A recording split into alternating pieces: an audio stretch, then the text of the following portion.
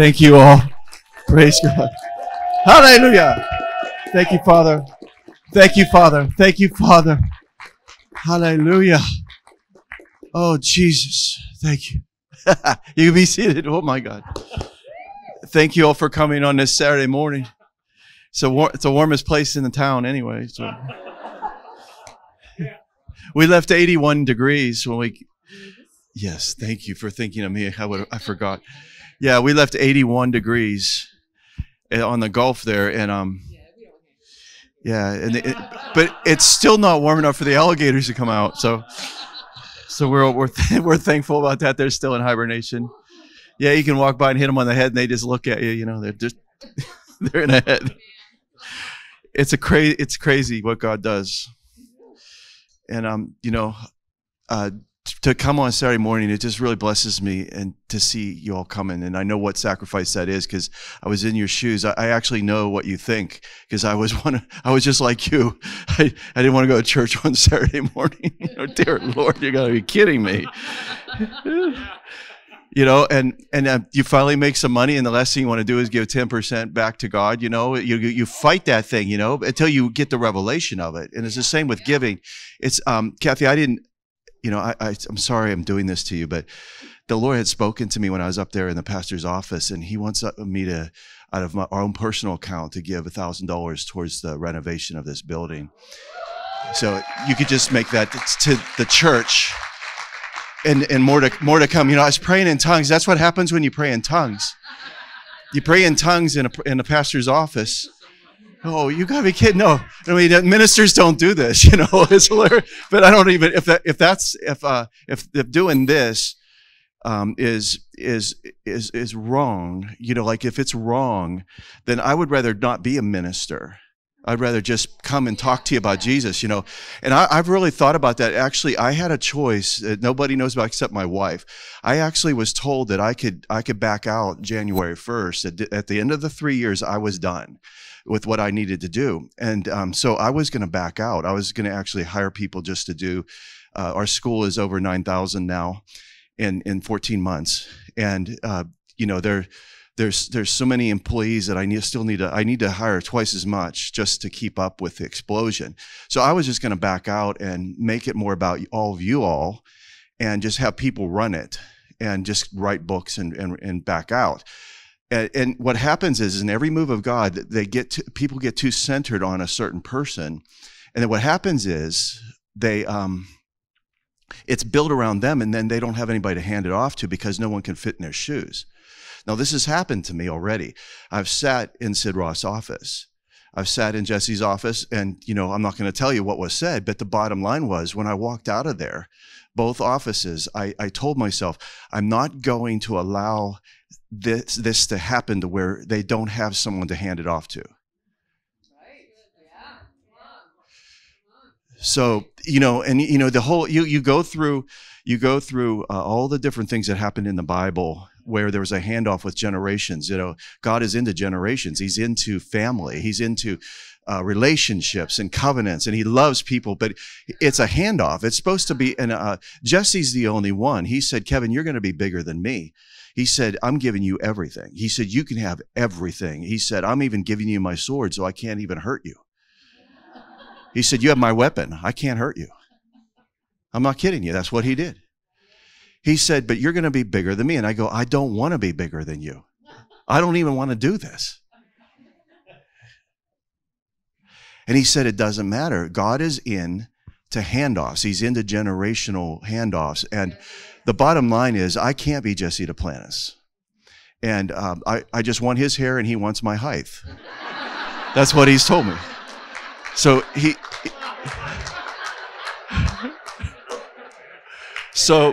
and it's the same with Sid Roth. He's a general, but see, I can't be Sid Roth.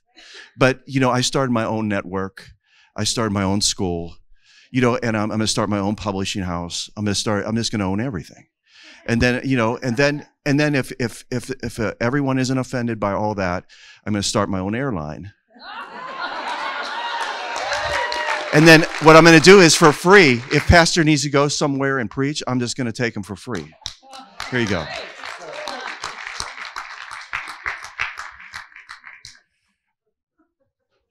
So what I'm saying is, if being a ministry is not that, then I don't want to be a minister anymore. Do you get it? So I was going to back out and get my own jet and just do all this stuff on my own. It's not as nonprofit, just to get out of the whole thing. I was just going to say, I don't care how much money I lose. I'm just not going to do it under this culture that's developed in ministry that I don't think's right. No, there's a lot of people that are upset with me because I talk like this, because I'm flipping tables everywhere I go. But see, what happened to the Pharisees is that Jesus showed up and they didn't know what to do with him, but they were supposed to be preparing the people for him. Right? But it became about them. That's what ministry has become. It's become about them. But see, I'm supposed to be preparing the way of the Lord. I'm supposed to decrease, he's supposed to increase, So it's more about the people. And so my mission statement for Warrior Notes as an underlying joke among my partners and among my employees and my students is this: I'm a Robin Hood. I'm essentially taking from the rich and giving it to the poor. But in a sense, what I'm doing is I'm bringing the ministry back to the people. Instead of it being a hierarchy where if you're not an apostle, you can't even, you can't do this stuff. In other words, Jesus died so that we can all do this. No, honestly, let's be honest, okay? Because when I met Jesus, he's the apostle of my faith. He's the author, the finisher of my faith. He's the commander of my faith, okay? So everything is dictated by him as his personality, as the relationship that we have together. It's not some system that I work and I bend his arm to give me something that he already wants to give me. I'm not going to say something 500 times to get him to give me something that he already wants to give me. That's not relationship. Okay, so what did he say? He said, those who are apostles, these signs will follow them. No. He said, those who believe. Right? So the prophetic has become pathetic. And the apostolic has become, you come to me because I'm the man of God or the woman of God. That's not an apostle is called a sent one. So get off your butt and go. Right? You notice I'm not wearing a face mask. Because the viruses run. Yes, they do. No, honestly, let's be honest. If you died and came back and you were told you can't fail, would you be wearing a face mask? Okay. All right. So here's what's happening. The handoff is happening for this generation already. And I'm not going to wait to get to the place where I'm sitting and saying, I don't have anybody to take this. So the Lord said, you can do another 7 years. You can do 7. I was just going to back out. I was just going to actually we formed a band, and we're just going to do a worship band. That's what we're going to do. And so what I did was how many know who Keith Ellis is, my friend Keith Ellis? Yeah. A true prophet. Yeah. Okay, but he's been a pastor for 40 years. And he doesn't want anyone to know who he is. He doesn't want anyone calling him, even though everybody that you can name on Christian TV calls him to get a word. But he called me, and this is what he said. He said, you need an office. I said, no, I don't. I said, Jesse Duplantis told me that, and I don't need an office. I got my house. It's free. It doesn't cost the ministry anything. Well, you need people to pack your boxes, and when you go to churches and stuff like, you need to help you. I said, no, me and Kathy can do that. And we can do what it takes somebody to do. It takes them 16 hours to pack for a church. It takes us 3. So why would I want to pay somebody to do it? But I do. Okay. And that's finding people that can do that. But I was told, you need this, you need this, you need this. And I'm like, no, we're fine. And Jesse goes, Kevin, he goes, you got DVDs and CDs in your house all over the place. You just put cotton, table covers over them and you can make them into tables. He says, you need an office. So this is how the Lord moves upon you. You see, you're just a normal Christian, and God wants to take you to the next step. But you're like, Lord, if you're not going, we're not going. So that's what I did with everything. Now I'm going to tell you some stories this morning, And I'm going to show you how God wants to stretch your borders out on how you think and how you frame your world. And the bottom line is you're living lower than you should. But the reason why is you think you're being humble and religious over it. Your thinking is you think you're being humble. But see, Jesus had a command about him. And when he died on the cross, he said through Paul now that we can have exceedingly abundantly above what we could ask or think. And then if you look at the flavor of John chapter 14, 15, and 16, you can see that we're living way below. And I'm not a beggar. Okay, so Keith Ellis calls me, which he does. He always backs up what's going on. The Lord talks to me, then Jesse talks to me, and then Keith talks to me. It's wild. And my wife is always talking to me. She's always praying. She's always praying for me because this has been a rocket ride. Now, I'll show you how much of a rocket ride this has been. This has only been 3 years. And I'm ready to retire again.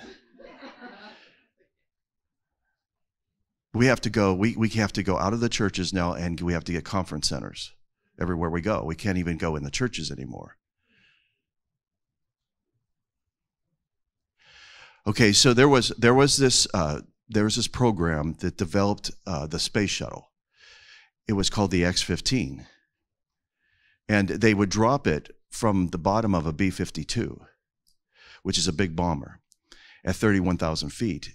Then the rocket ship would go past 6 times the speed of sound.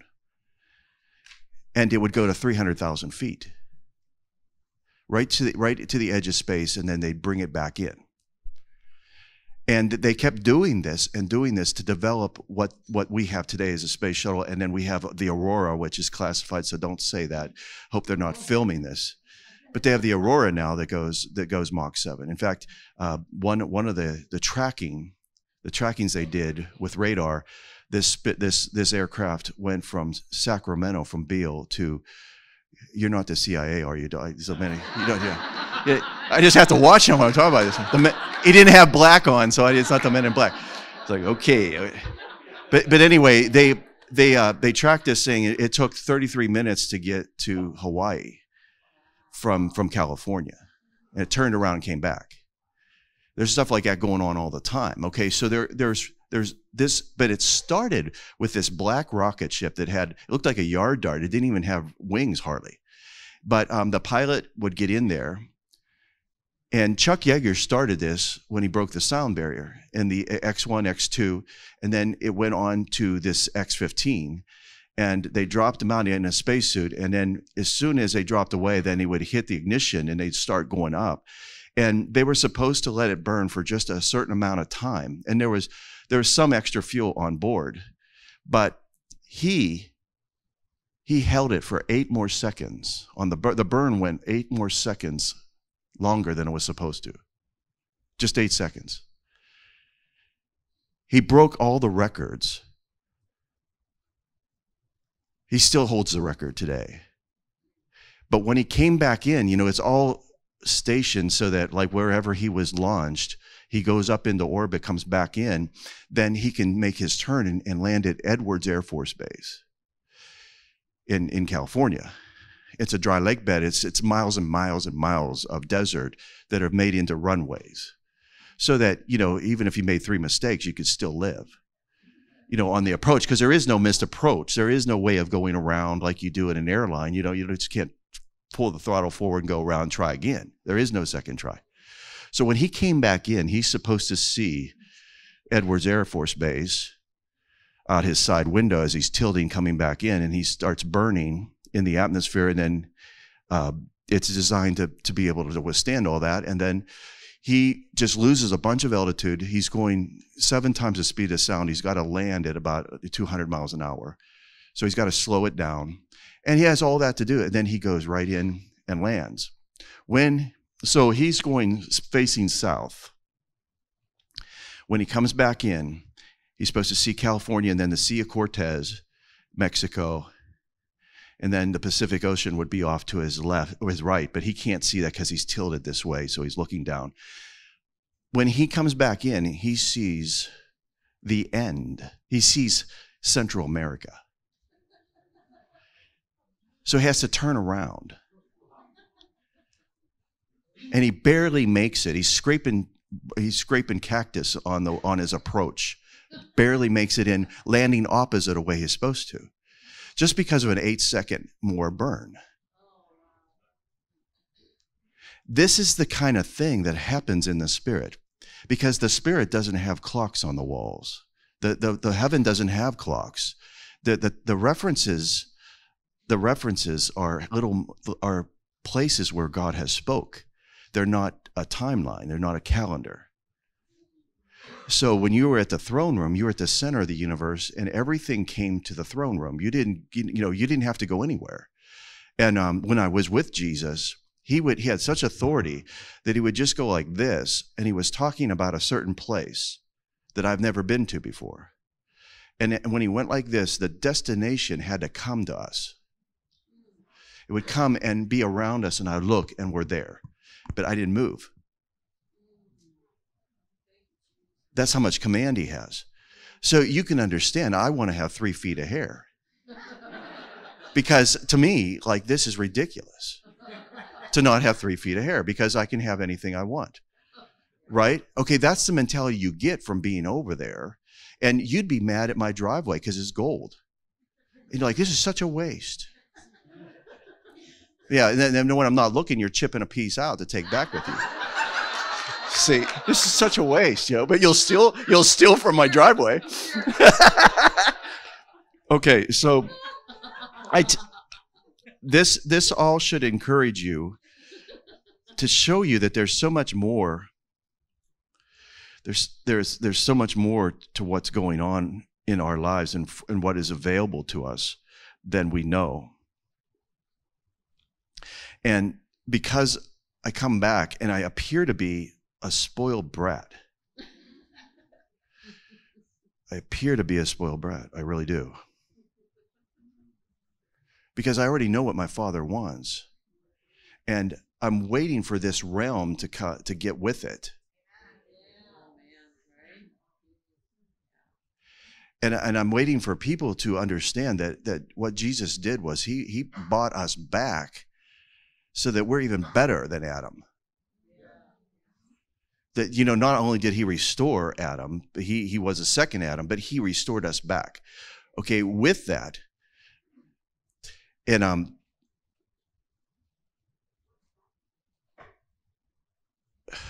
trying to figure out how the Lord wants me to do all this.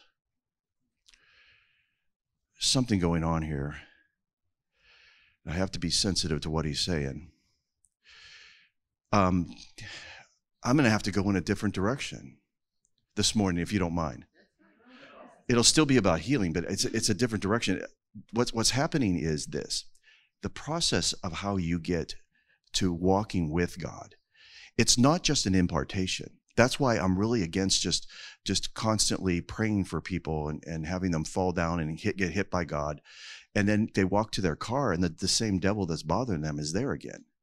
And I don't feel like I've really got, Jesus is a problem solver. He has solutions. He doesn't just do things to get you by another day.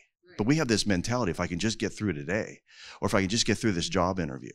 But the thing of it is in the Spirit, where there are no clocks, you're already sitting at your desk at your new job, and you haven't even done your interview yet.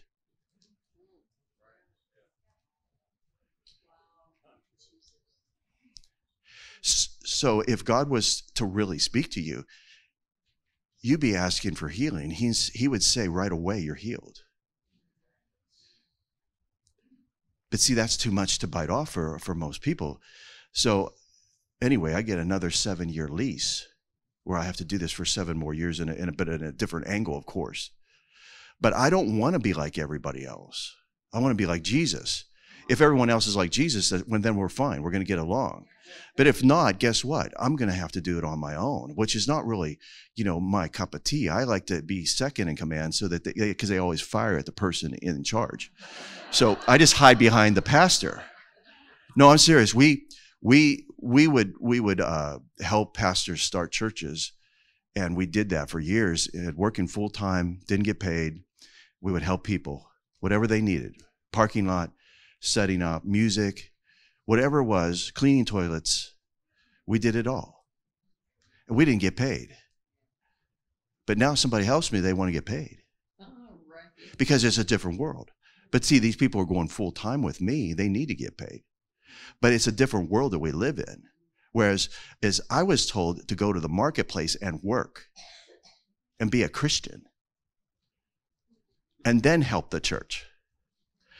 So the Lord prospers me at my job. Then I bring the money in and I give it to the church to help the church. That's how it's supposed to work. So now as a minister, me and my wife just haven't given up on the giving thing just because we're ministers now. We're still sowing because we're addicted to it. Okay, it's the same thing with everything else. Jesus told me, and you'll hear me say this on Sid Roth because he said the whole world needs to hear this.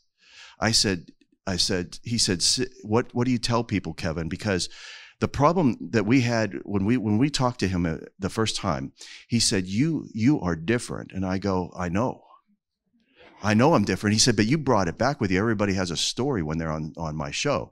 You brought the presence. You brought it back with you. I go, I'm sorry. I just, no. It's because something happened in my spirit. When, Jesus talked for 45 minutes and something happened inside of me. And that something that happened inside of me was transformation. So I don't need a fire tunnel. I don't need hands laid on me. And I don't need a word. I don't need a word. I have never woke up and said I need a word. I've never asked for a touch. I've never asked for money. I've never asked the Lord for money. In fact, Kathy knows this. I haven't prayed for myself in almost 12 years. I pray for everybody else. I pray for people that I see on Facebook and they end up in my meetings because I'm praying the fire down on them and I'm saying, Lord, bring them to my meeting so I can prophesy over them. And they show up. I can see them in the crowd. I've never met them. So ministry is supposed to be an outflow. Okay, so everyone is supposed to receive from the Lord and then bring it into the house. So I told him, he said, you have this ability to relate to people. I go, has it come to that?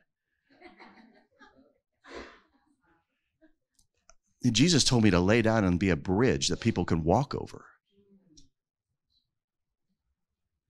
I lay my life down. That's what Jesus did for me. I lay it down. It's a privilege. Okay, but with that, I told him, I said, because he asked me, he said, well, what about, we get all these letters about the disconnect. He said, with you actually do the best of anybody on the shows. But it's because of the fact that people relate to you. And that's what Jesse told me. He says, you're always going to be a flight attendant, praise in tongues. You never change. You never get, and that's what Sid calls me every week. He says, please stay humble. Jesse goes, be humble. The people above me say, just stay humble. I'm like, well, I can't do this without him. So, but see, I'm in a pickle, which is a good pickle.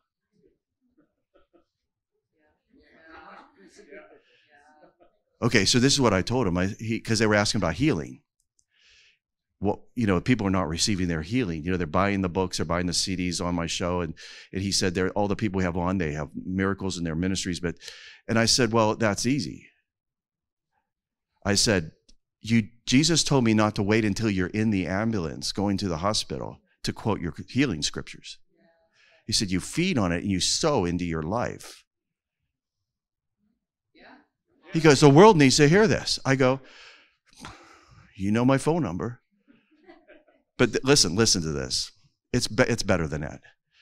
There's only one person that's alive right now that I know of that talks to me like Jesus did, and that's Jesse. He talks to me just like Jesus did, but he doesn't limit me.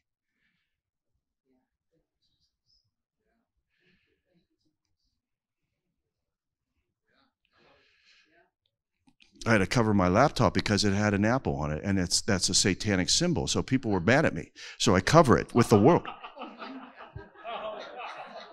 Can't believe it. You know, that's a bite out of an apple, and that's the apple that Adam and Eve ate, and they launched it at $666. And I'm like, it doesn't crash like my PC does.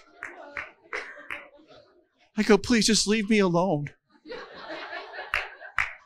I go, and besides that, just give me scripture where it says that it was an apple. Because it was a fig. It was. If you're all of a sudden naked, you'd grab the first thing that you just ate off that tree. You grab those leaves. What was it? Fig. What did Jesus curse?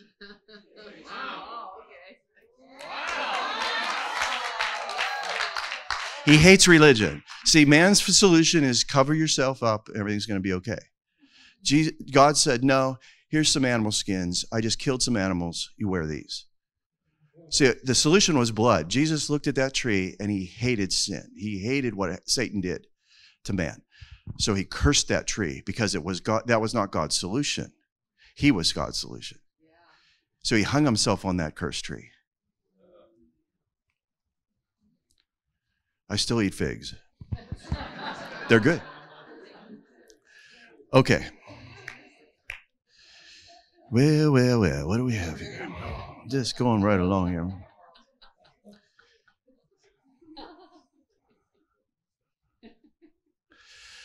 So when you go into the spirit realm, when you walk in the spirit every day, like I am doing, I'm walking in the spirit right now. But I'm standing here on a Saturday morning doing something that I would normally not do on a Saturday morning, and neither would you. But why did you come? It's because you're hungry and you want to know God and you want to be changed and you don't want to have to fall on the floor to get it done. You don't want to have to wait for 3 hours for me to touch you in a line. You want impartation. Well, impartation comes when you have an impartation and you give it out. You do that by sowing into your spiritual life. So when is the parable of the sower about money? It was never about money. The parable of the sower is really the parable of the soils, Jesus told me. And he said that he spent a sentence explaining who the sower was, explained in a sentence what the seed was, and spent paragraphs on the soil. So I think that it's more important to talk about the soil. Well, Jesus said that the soil represented man's hearts, and that the word of God was the seed. Okay, so if the word of God is the seed, then what I was talking about last night at this table that God sets before you in the presence of your enemies, according to Psalms 23, that all these benefits have been set on the table, and the enemy has to sit there and watch you be honored. That's what it says. And if you look it up in the Passion Translation in the Aramaic, it says this. It says that he is honoring you in the presence of your enemies. So you get fed all these benefits. So you don't want to just pick prosperity. You want to eat other things too as well, healing. You want to sow into your spiritual life. Okay, you do that by what we did. We were unpaid staff for years. I had been to heaven, but I never told anybody. So I didn't even get the pulpit. I got a Sunday school class. And I taught that as though it was the last thing I'm going to do on earth. And you know what happened? Everybody wanted to come. All of a sudden, you couldn't explain it. There were people waiting to get in the room to be in my Sunday school class. And then after that, I was faithful there. Then I was asked, what else would you like to do? And I said, well, I'd like to help with the music. And they go, what are you going to play? And I go, nothing. I don't know how to play anything. But what happened was at home, we didn't even have money for a dryer and a washer. So we had a closet that was empty in our apartment. So I had bought a keyboard for, you probably don't know who this guy is, Israel Houghton, but I had bought a keyboard for him to use. I didn't even know how to play it, but he wanted to do an album. I think he came out with a couple, didn't he? But see, his first album, that's our keyboard. And the same with Eddie James. His first album was that keyboard that I have. Well, I thought, you know what? These guys acted like they were born with this talent. And so I asked Israel, and he goes, no. He said, I practice 8 hours a day.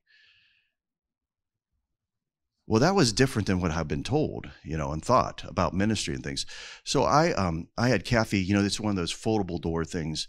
So she would just close it in behind me, and then I would have that keyboard in there, and I would pray in tongues, and I would just play notes, and then made it into chords, and prayed in tongues for hours. And that's how now I put out my albums.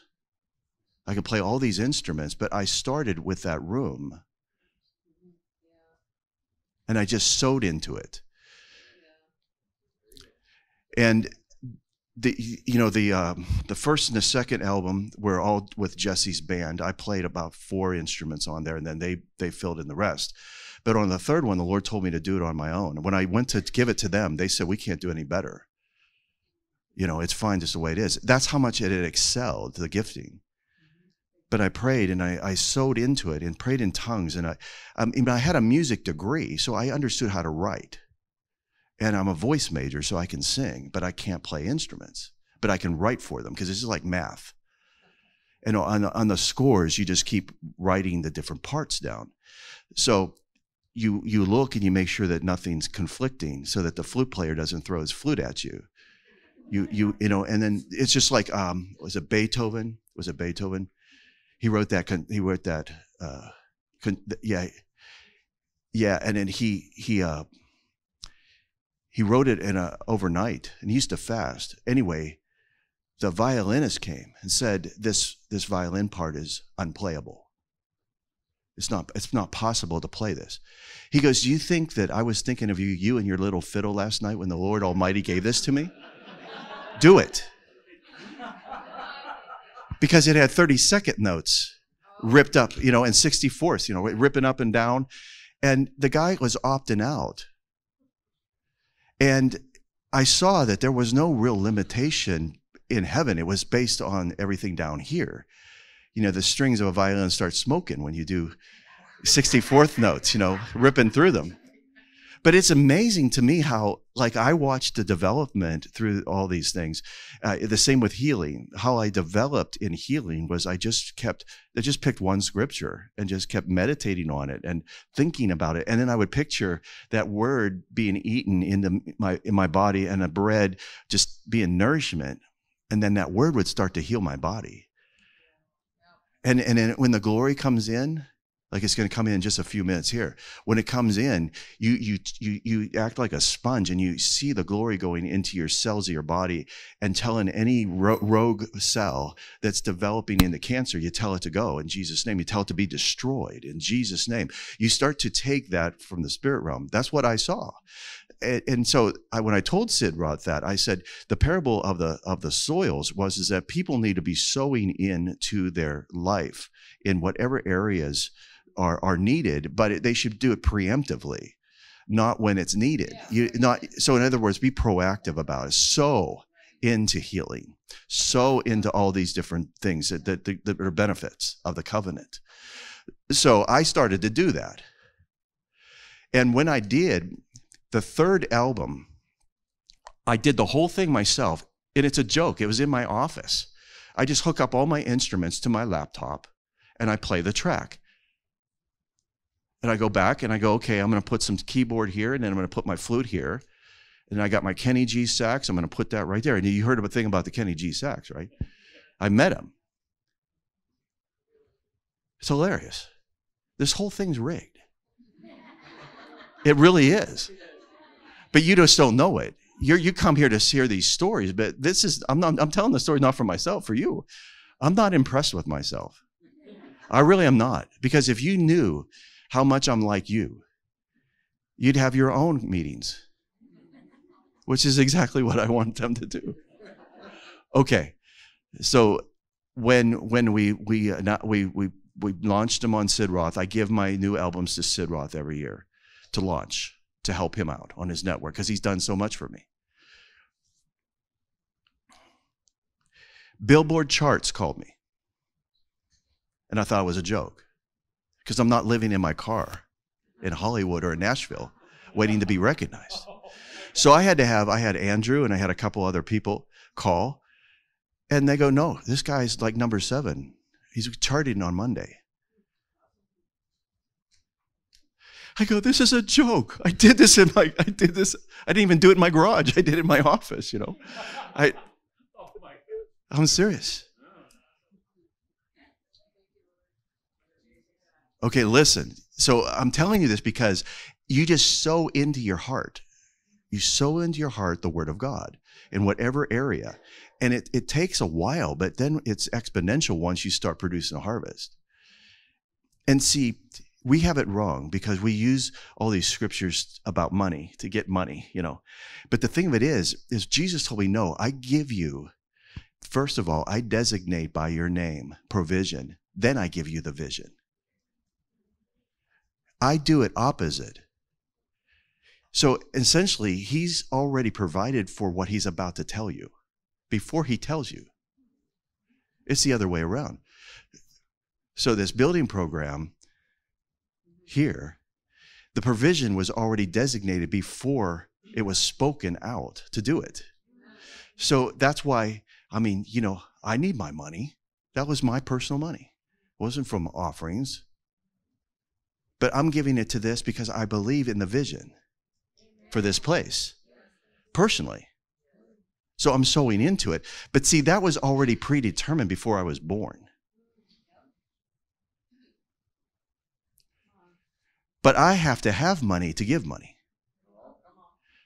So you sow into prosperity, but that's not the seed. Seed isn't money. Okay, so you want a visitation. You want habitation? Well, then what you do is you don't leave Exodus 29 through 33.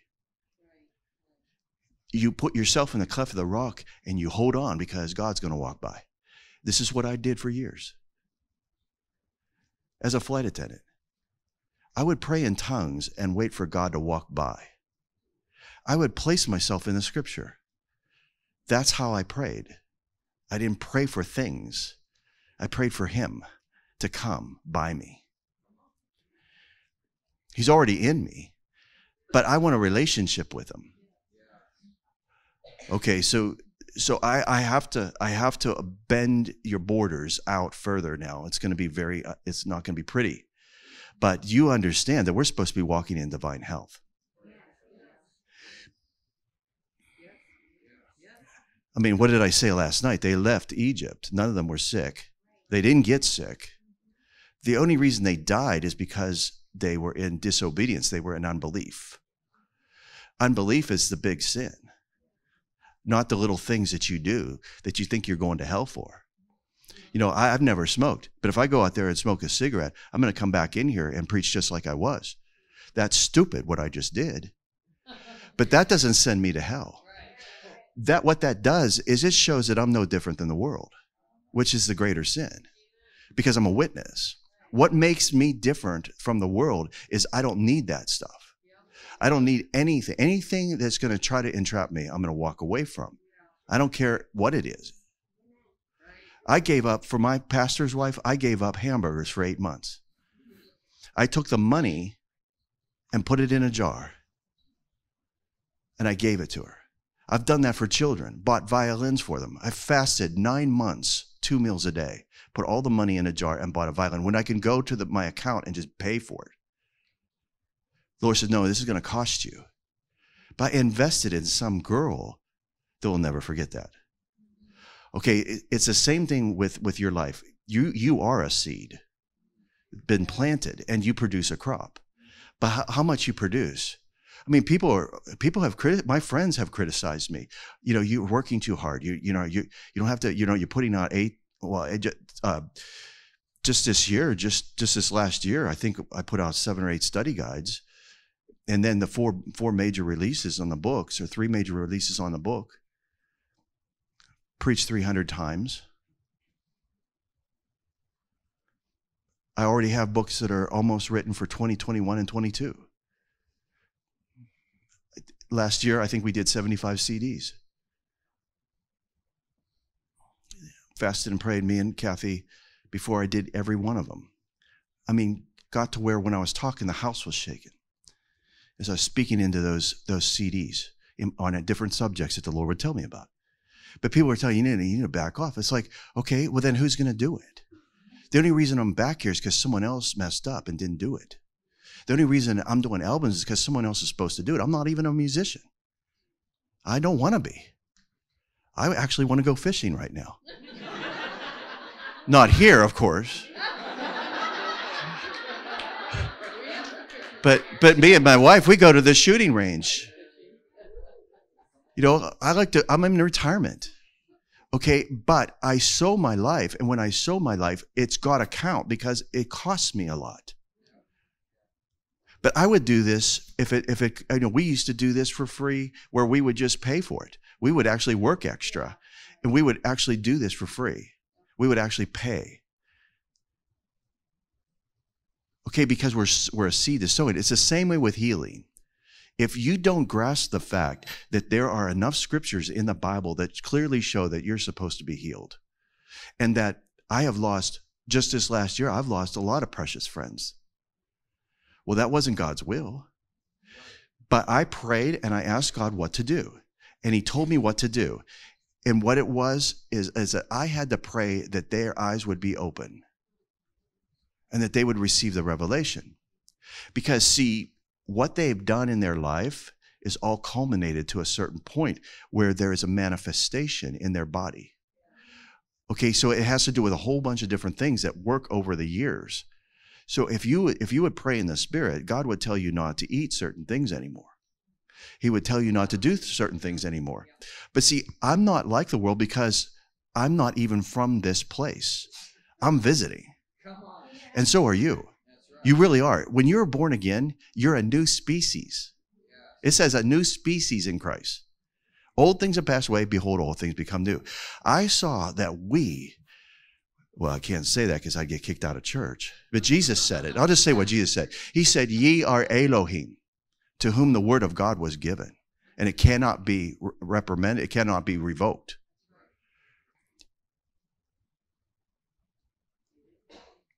Peter said, we're partakers of the divine nature. Well, explain that. Nobody wants to. You're not going to see, I mean, I could name the people that have 50, 60,000 people in their church. They're not going to talk about this on Sunday because it's controversial. They're not going to say that God wants you healed all the time. Because what happens if 30,000 of the 60,000 don't get healed? Well, then they have to change their doctrine to keep the people. But see, the thing of it is, I saw that whether you live or die, you're going to heaven as a Christian. You can't lose. You don't want to come back here. This place is messed up, and it's not your fault. We're the solution, but we have to become separate from the world in order to make a difference. So we're problem solvers. We have solutions, but we are the solution because we're a seed. Our seed is our born-again spirit inside of us that God plants. And now we're not living down here permanently. We're visiting. And so the mentality in your mind, you have to shift the way that it's spoken of in the Bible. You have to shift towards that. If you don't, you're going to be just surviving down here. Now, I know what I'm talking about. I know I'm risking a lot, but the thing of it is, I really don't care anymore. I really don't care. I love people so much that I don't care what they think. I'm going to tell them the truth. I really don't. I really don't care. You know, I'm actually doing things now, hoping that people will say no. I make it so that it's so hard that people say no. We can't do that. Well, you're doing it to me. Why can't I do it to you?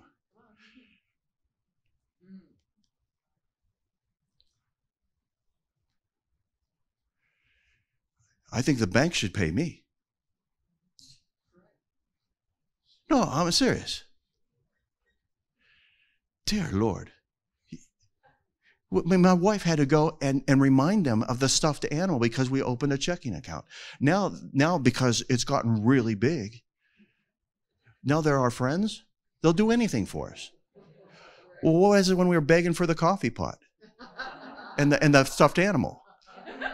No, I'm serious. Oh, I could tell you stories. Oh my gosh.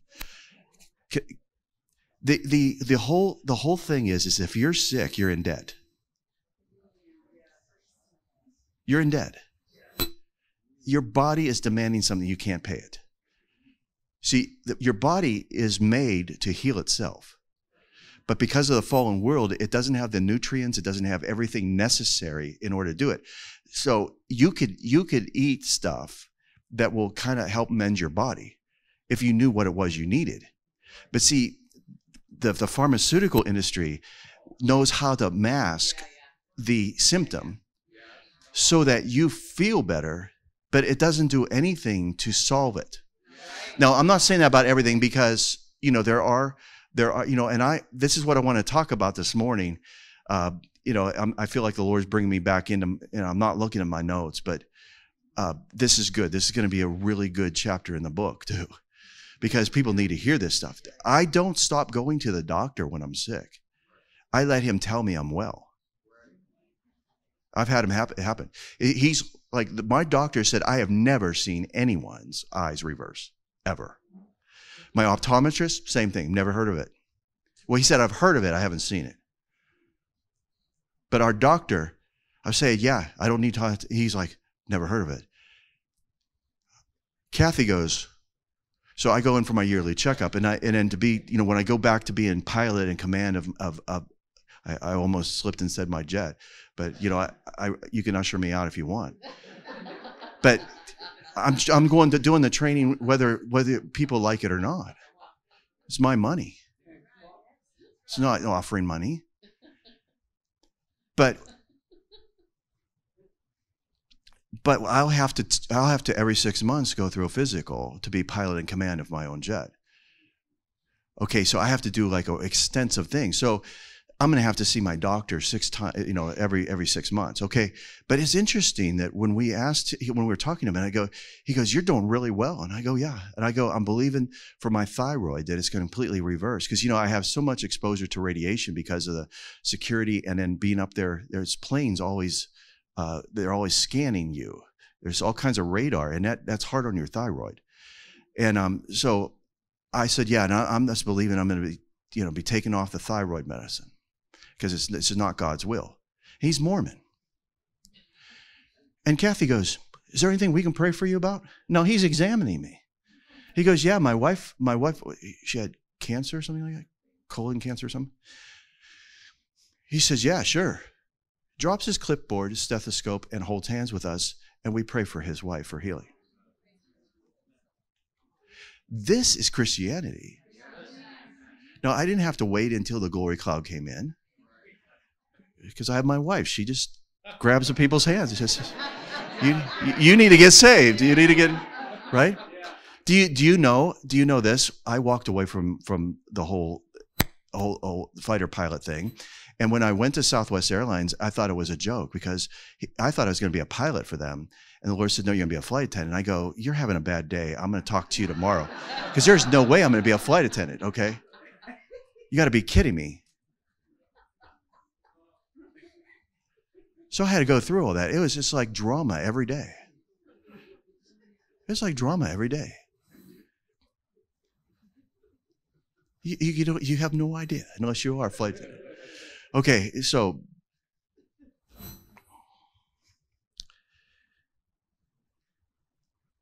a Mormon captain comes to me and he says, "I heard you just got started with Southwest and that you want to be a pilot." I go, "Well, I did." I said, I gave that all up to follow the Lord. I'm going to be a minister. And I said, I don't know why I'm here, but if God talks to you, please tell me.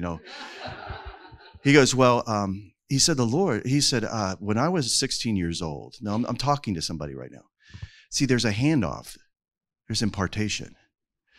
When I was 16 years old, I used to go to the fence, this captain said, put my finger through that fence and watch the planes from the little airport there. The pilots would come in, check in, get their keys in, come out, and they would be instructed to fly by this guy who owned the airport in this little school. And he said one day the guy noticed that I had been there several times. So the captain said, so here's the story this is why I'm going to do what I'm going to do for you, Kevin, is because this guy came up to the fence and he said, you want to fly? He goes, yeah, but I don't have money. He goes, you don't need money. He said, can you wash airplanes? He goes, yeah. So he started washing airplanes, and the guy gave him up to his commercial pilot's license for free.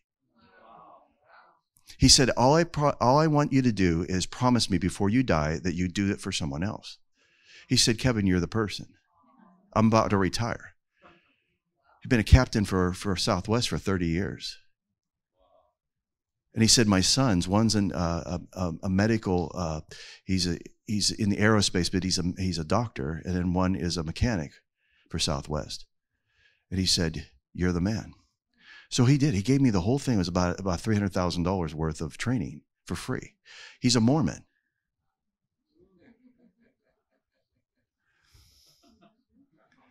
So I got all my ratings that way. He gave me a car and a place to stay at his house. So I'd fly in from Tulsa, Oklahoma, because I just graduated from college there. I would fly in there early. We would fly for a couple days, and then I'd go to work and fly at the airline, then fly a little bit more, and then fly back and have 2 days off, and then do the same thing. I did that for 9 months and got my commercial pilot's license. It's 3 years it usually takes. But I didn't want that guy to change his mind, so I just...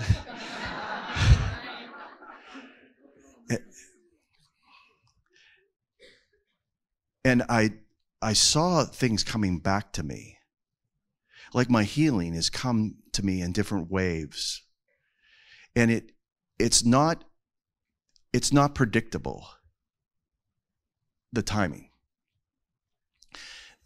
The bottom line is that even Peter's mother-in-law, when Jesus prayed over her, it says it left her within the hour. And there were times where Jesus had to lay hands on a man because he just saw trees instead of humans. Then the second time, the man received. It wasn't the power that was lacking there. It was the receiving.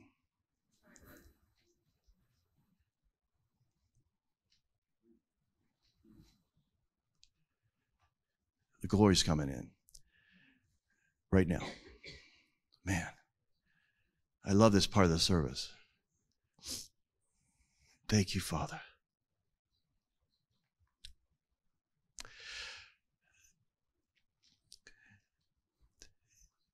The Lord doesn't consider your sickness ending in death.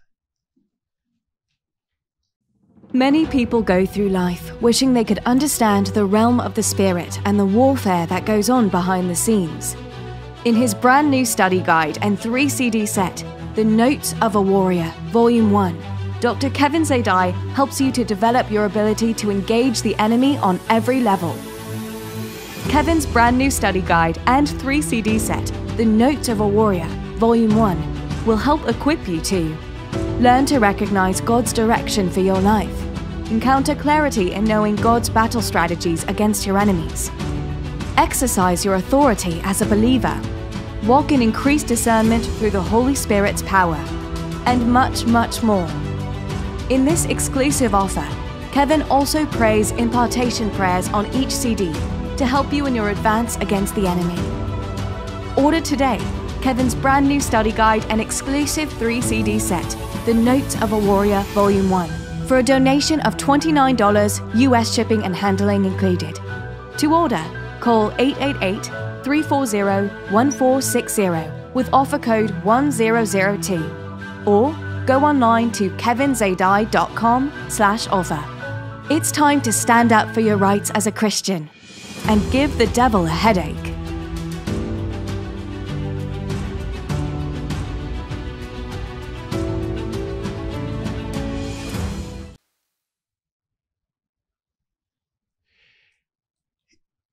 He is the healer. That's all he knows how to do. So I focus on getting closer and closer to him and letting his presence start to affect my body. Because I'm spoiled. I've met him. It's not fair, I know. But I'm held at a higher accountability now to tell you the truth. This is not a game. This is not a money-making scheme for me. I could go anytime I want. I've actually had the Lord Jesus come and say, you can come and be with me now. He even told me, he said, I can't stand to be away from you. That's what he told me. But I don't say that because people get mad. They get jealous. But that's what he said to me. And I said, Lord, if I drop dead right here on this airplane, everyone knows I'm a Christian here. And they're going to always wonder what happened. I said, I can't let you do this right here. He was right. It was at 35,000 feet. I was serving.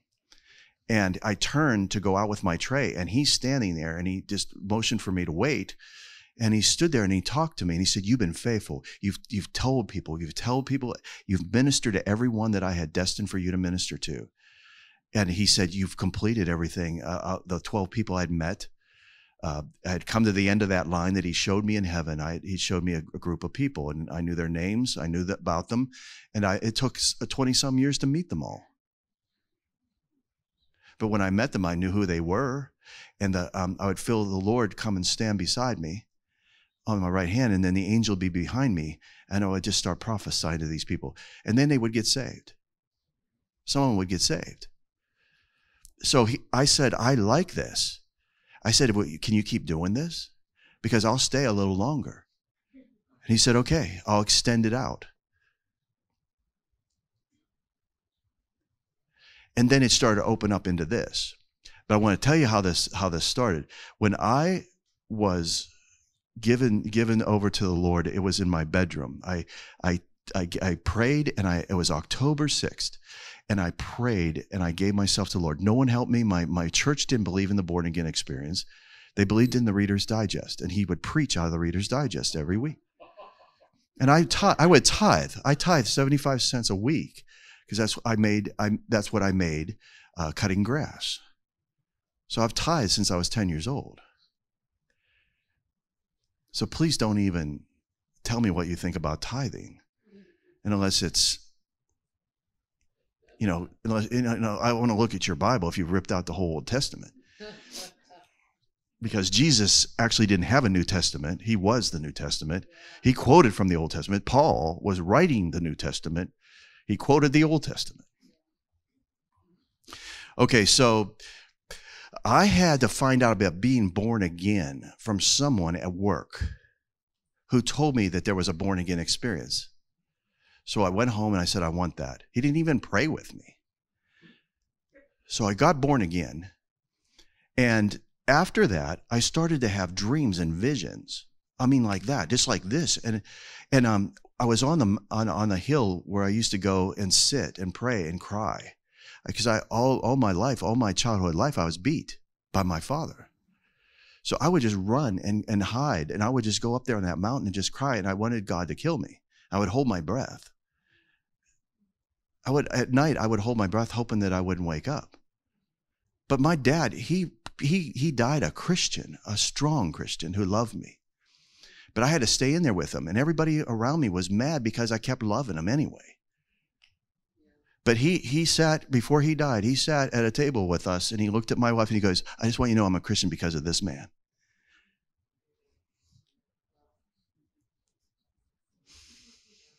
I used to tell him, you can hit me again, Dad, I love you. Here, hit this side. I was a bodybuilder. If you look in the old magazines, you can see me. Don't do it, but I mean, my wife's hidden all of them, so, because Speedos were in, But it was ridiculous. I was like this guy. I would go to contests and bring home trophies, and my dad would beat me, and I'd let him. Because I loved my dad, and I knew that it was an evil spirit. Okay, but I went up to that mountain, and you're not going to believe what happened. I was 19, just giving my life to the Lord, and Jesus walks right up to me and sits down with me. And he talks to me about my calling. And he tells me my future. He tells me about working for an airline. I'm 19. I haven't even gone to college yet. He tells me about working for an airline, and then I'm going to be able to, after I'm done there, that I'm going to have all the money I would ever need. This is what he said.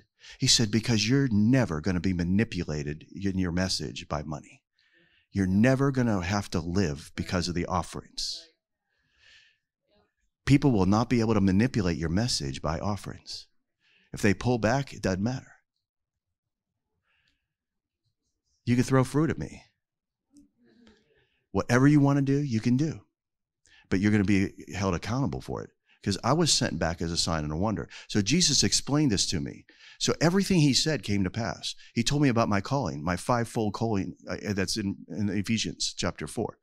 And he told me that people were not going to like me because of the anointing and the mantle that's on me. This is at 19.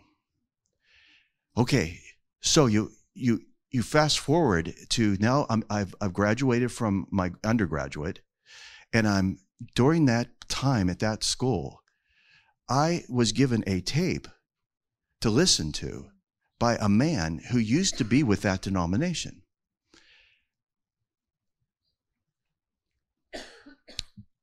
They said, you might want to hide this, but listen to this. When I listened, the power of God was so strong. And when I listened to it, I could pray in tongues more than 10 minutes at a time. I went to 3 hours. So I did that for the last 2 years of my undergraduate. I put that tape in, and I would listen to it, and I could pray in tongues for 3 hours listening to this man teach on the Holy Spirit. I would be up all night because I was armed security. In those 2 years of missing, I missed 2 meals a day for my last 2 years of college. Only ate once a day. Went to class, essentially just put my gun in the safe and went in my uniform to college. And then went home and slept a couple hours and then put my gun back on and went back to work again. Did that all the time. I did that for the 2 years, fasting and praying. And when I was told to go to this other school, the 2-year program, I was working at a hotel. And that man walked through the lobby. And when he did, the same power that I felt coming from that tape for those years would now just walk by me. It was the same power. The same, if I shut my eyes, it was just like listening. But I didn't know this person. And I was told to stay away from him. But they also had Smith Wigglesworth books in the library at this place. So,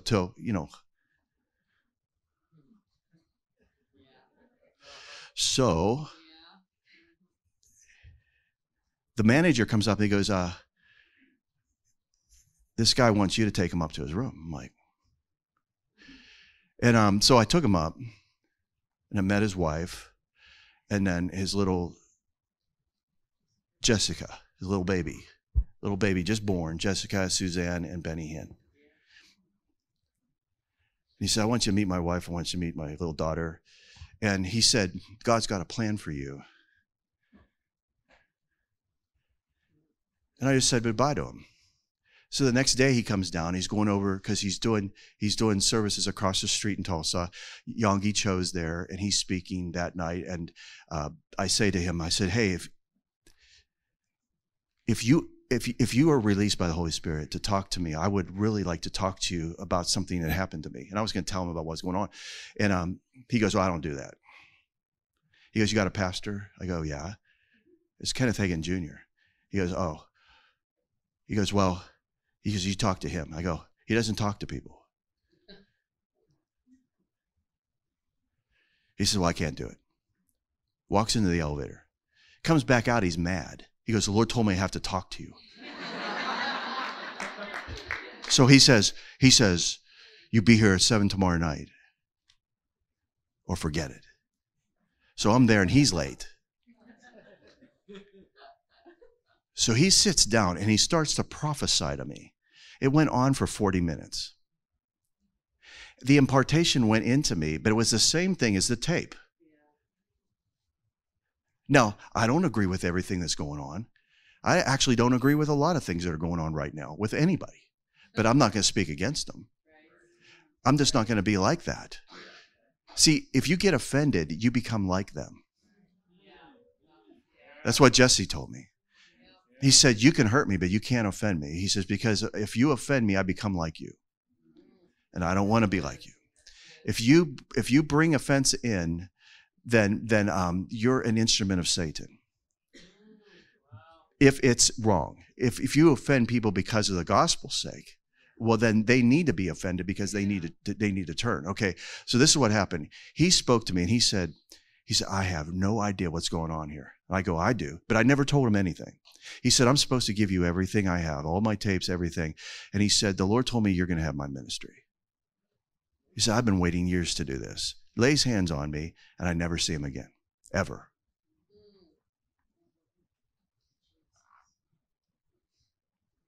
That was in 1986. Fast forward.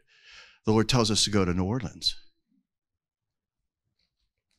So we actually just rent a hotel every month for a week and pray in tongues, me and my wife, right? We rented a car, fasted, didn't eat 1 week. Now we're working, both have careers, full time. We have 2 houses. Don't get mad, I wasn't in the ministry.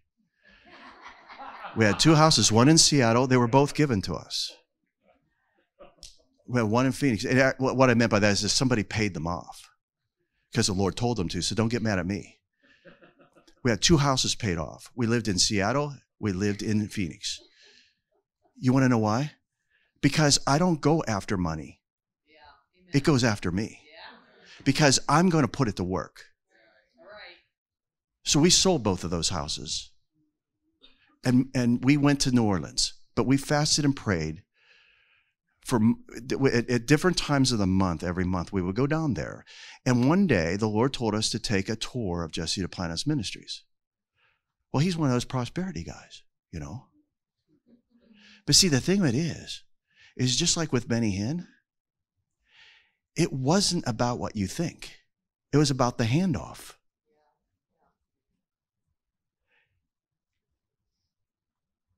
The gifts and callings of God are without repentance. They're irrevocable. So when Jesus spoke to me on the mountain and he said, this is what you're called to do, that's in stone. Now, from then on, even if people mess up along the way, I still get the benefit of what they were walking in. So Jesse, I mean, he's nothing like what you think. I mean, I've watched him just this last year pay 3 people's houses off in our church. Everybody wants to come to our church. Oh my gosh. Yeah. He invests, he prays in tongues and invests his money. And that's where he gets his money, not from offerings. He puts that into the ministry. So everybody's upset about everything, but the thing of it is this guy's actually just a businessman that's an evangelist. And he's actually prophetic too. He tells me stuff and Kathy stuff that happens like 2 or 3 months later. He gives me exact data. This is going to happen. And it does. But you wouldn't even know that. You think he's just funny. Okay, so he is there that day when we do that. So we're doing that tour. He comes out of his office and he shakes my hand. And when he does, he can't let go of it. He just holds it. And I look into his eyes, it's like we've known each other forever. And that's when the Lord spoke to him. So the next thing you know, I'm on TBN. Next thing you know, we're being ordained by him. Now, a couple weeks ago, he just came to our studios and did a show with us. He was our guest, him and Kathy. You can't make this stuff up. So getting back to Keith Ellis and The Office, he prophesies we need offices. Jesse prophesied needs offices. You know what happened? The Lord said, you're going to have 12 Storehouse Lane. Well, that's Jesse's old office. I told Jesse, I said, okay, Jesse, I'm going to have 12 Storehouse Lane. It came out of my mouth. I don't need an office at the time. Keith calls me. He says, in 2 weeks, you're going to have an office, full studio, TV studios, warehouse, everything. He said, and you're about to get huge. 2 weeks later, we signed for 12 Storehouse Lane. Now we have enough sets there to do 15 different shows, different sets with cameras, all paid for. So I'm just going to take over Facebook and YouTube. I'm going to take over. We started our own network. Okay, this is as someone who just had a career. Me and Kathy had a career, and we were told by the Lord to do something. So the impartation here is sickness is not going to stop you. God is going to tell you to stop, not sickness. You're not going to end. In other words, when you die because it's your time. You don't die because of some sickness. Now, that's the perfect will of God. Now, I don't want you, if I ever die of a sickness, I don't want you to even weep for me. But I want to tell you right now, it was not God's fault. If you hear that I die of something, just so you know, I messed up, not God. You won't hear anybody else say this, but that's how much I believe in the healer. If you have a phone that is putting out a hotspot, could you turn that off? It's messing with our live feed. And maybe even if you have Wi-Fi on, shut that off as well. Don't unconnect to the Wi-Fi and shut off your hotspots if you would. Is that correct? Sorry about that. No, we're good. I could do this in a hailstorm upside down.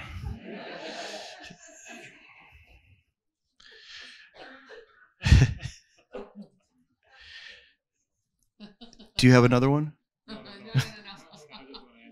Okay. Now listen to me. 13,000 people were watching the last live stream. That's how important the live stream is. Yeah, right. Listen to me. Listen to me. We've had people come to us and leave us $1.4 million because the Lord told them to. Yeah. So please don't even approach me about prosperity and about healing and about all the benefits of how many souls I can get saved. I'm going to get 1 billion souls. 1 billion, 1/7 of the earth. If I have to do it on a bicycle, I'll do it. But I don't have to. When are you going to lip it up and let the Lord speak to you and take the limitations off? Because I'm telling you what, if you had spent one day in your mansion up there, you wouldn't want to come back. Why would you? But then this is going to become a Walmart with no doors. You're going to go into Walmart and you can never leave. That's how I feel about this earth. It's a trap. It's like being in Walmart all day and never leaving. And at 6 a.m., I Got You, Babe starts playing on the radio. And you start it all over again. And the groundhog sees his shadow again. I got you, babe. As you cross the street, there's Uncle Harry. You just knock him out, just like you did. It's rigged. He takes the groundhog and runs over a cliff. See, he learns how to play the game within the game, but the game is that this is a fallen world, and we were never made to operate in a fallen world. If you don't mind me keep telling stories, I will. Okay, when I was training, flight training, I did all that with that captain. We did it 9 months. I learned how to fly, and it was really cool. I got to fly with, I don't know if you know who Kirby Chambliss is, but he is the aerobatic champion of the world. But he's also a pilot for Southwest Airlines. When I was learning to fly and then I got all my ratings, one day he said, well, can you come out and film me because I need to do a promo for Red Bull? Because, you know, I don't know if you know, but he became like the pilot for Red Bull and he was the airbag champion. Okay, but he asked me, he said, can we go down? You can fly with me in your plane. And then I want you to lay on the runway and I'm going to come over you upside down. And I want you to just flip some photos of me and, you know, do some shots of me coming, you know, sideways and doing my thing, you know. So here I am. I'm flying in formation with this guy who would someday become, just like with Israel Houghton and all these other people, Eddie James, all these precious people. But here I am. He's flying in formation, and he says, oh, you can lead. So he's flying in formation. We go down to this area, this other airport in like near Pinal County in Arizona, and we land, and then I do the thing. He does all his gig, his thing. He's just doing all these wild stuff, and then we fly back. And then we're talking on the radio to each other, and he goes, well, what do you when we land, do you want to go eat? And he goes, yeah. I go, do you want to go to the fair, the state fair? They have these, they had this really cool ride that I wanted to try. He goes, no, that's dangerous. I go, what? See, he says, no, he says, what I'm doing is predictable because I'm practicing all the time. He said, this is predictable. So he starts real high, and then he starts bringing it down. And then when he does his air shows, it looks like, there's no margin for error. But it's predictable because he's become accustomed to it. And so when I went later, I was asked by a girl that I was training to be a flight attendant, who was actually an officer in the Air Force. Her husband is now a general. He was a lieutenant colonel at the time. And he was the head over the F-16 squadron at Luke Air Force Base before 9/11. And I was training her, and she goes, why are you even here? I go, I don't know. She goes, I said I was going to be an aerospace engineer, and, I wanted to fly F-16s. And she goes, you're kidding. And I go, no. She goes, 1 second. She goes back to the back, gets on her phone, and she calls her husband. It was flip phones at the time, so she flips her phone, and she comes up and she goes, you're going to get your dream. I go, what is that? She goes, you're going to get trained in the F-16. My husband said he'll take you on this weekend. It'll be just an abbreviated thing, but he said, I can get you in. So I went through all this training Friday, and then Saturday we showed up at the simulator, and I flew against him. And it's so real that the FAA allows you to log it as real time. And I flew against him, and he has the most hours in the F-16. He flew for the Thunderbirds, and then he became the squadron commander out there. Now it's the F-35 because that's the new airplane. And he trained me on all that and all the buttons and everything. And I knew how to fly, smaller airplanes.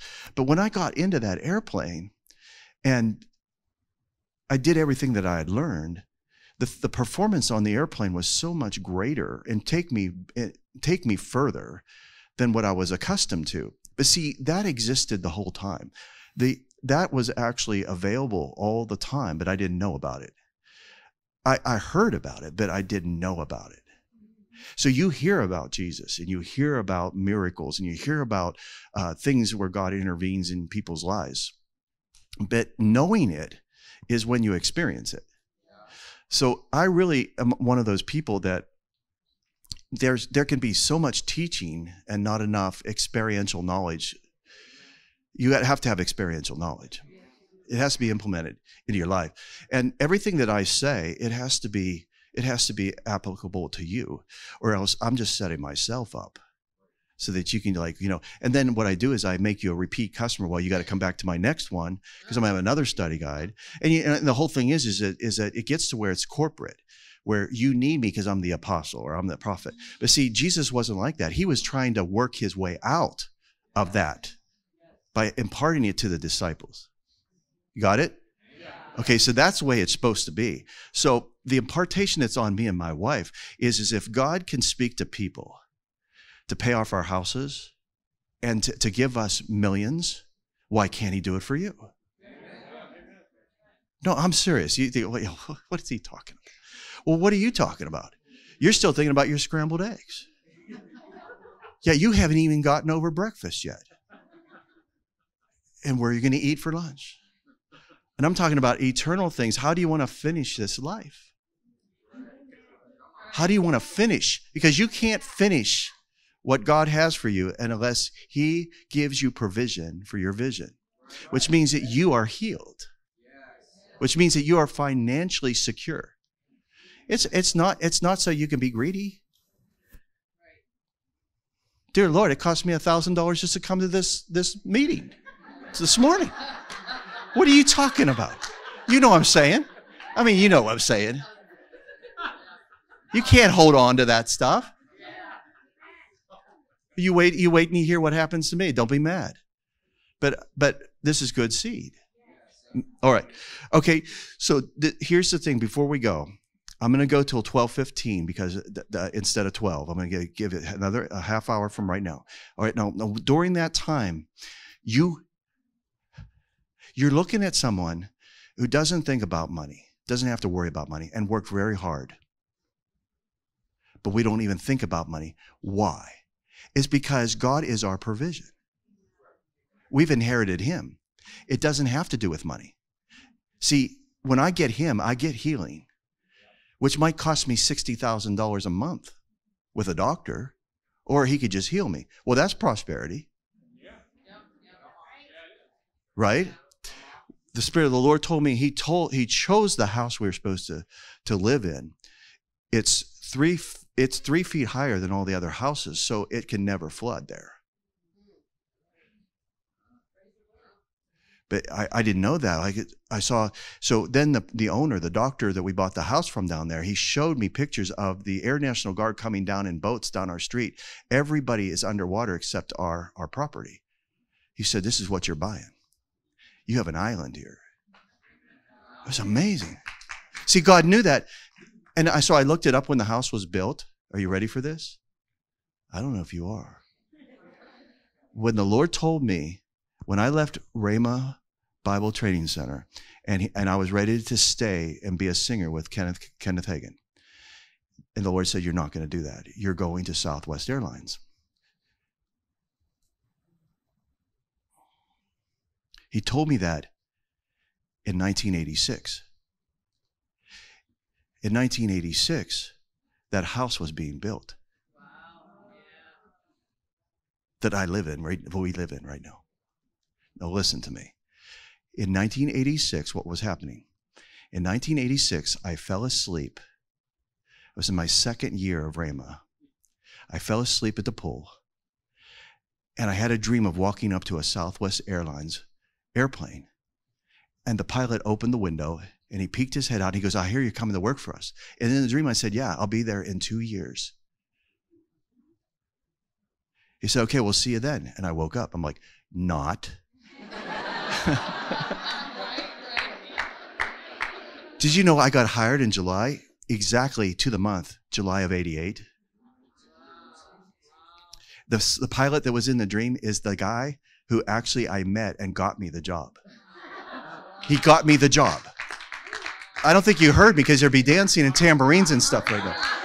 The same guy in the dream that told me is the guy that walked up to the podium and said, you need to work for Southwest Airlines. And I said, well, you know, and he goes, you know what? Put your application in and I'll take it. I know the lady. And the Lord said, do it. And I'm like, no. So the next day I got a call and was hired through a process, you know.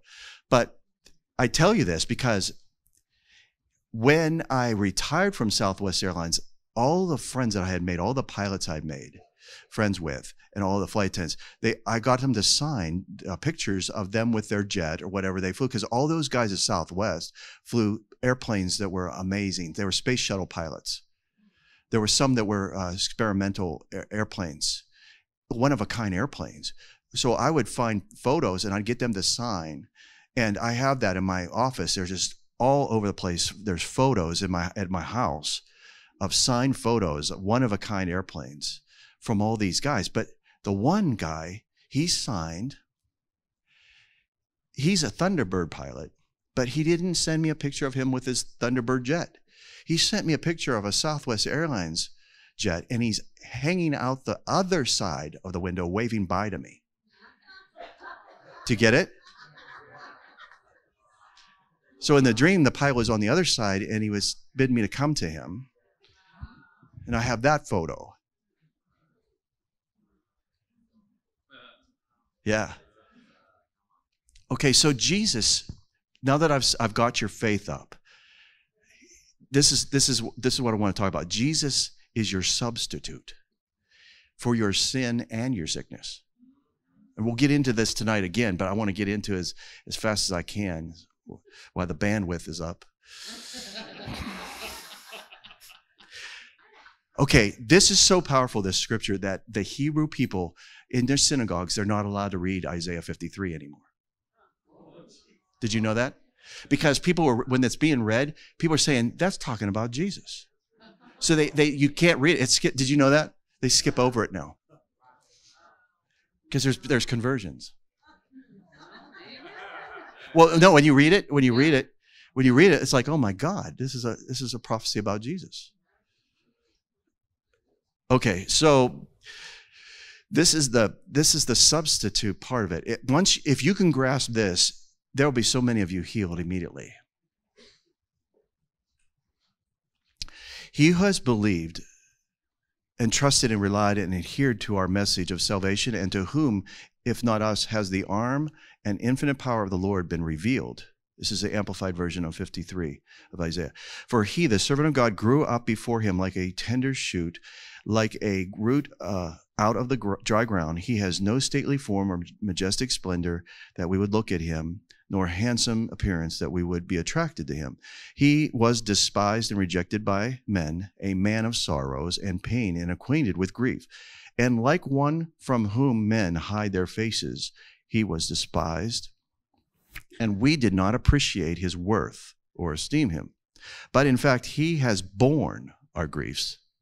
He has carried our sorrows and pains, yet we ignorantly assumed that he was stricken and struck down by God, and degraded and humiliated by him.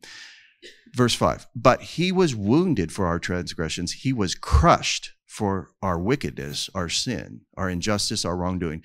The punishment required for our well-being fell on him. And by his stripes, we are healed. Okay? I'm going to stop there. When I was shown what Jesus had went through, I realized that it would be really silly not to accept healing or forgiveness. Okay, so I'm going to focus on these two things before we break for lunch. Number one is, either you're forgiven or you're not. There is no gray area. But forgiveness is not based on feeling. This is the biggest problem that I face in my spirit schools and with my students, is getting them out of sin consciousness.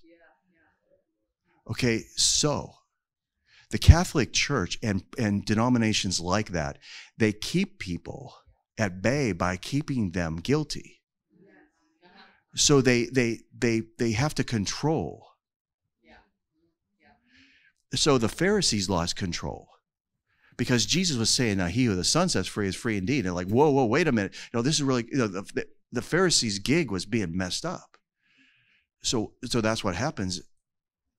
If a minister comes and gives to your building project and gives away free books, say, if you don't have money, don't worry about it.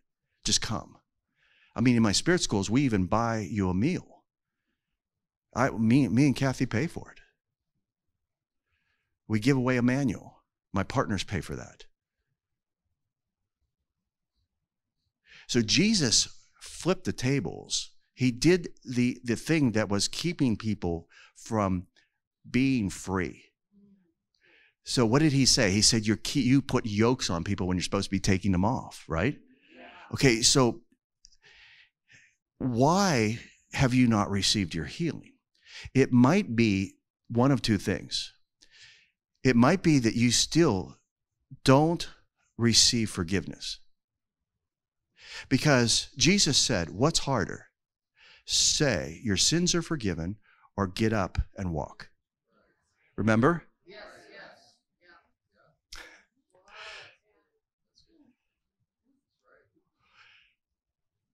It's going to take you at least 100 years to get the whole revelation of that. But Jesus was speaking from the other realm. He was the lamb that was slain from the foundation of the world.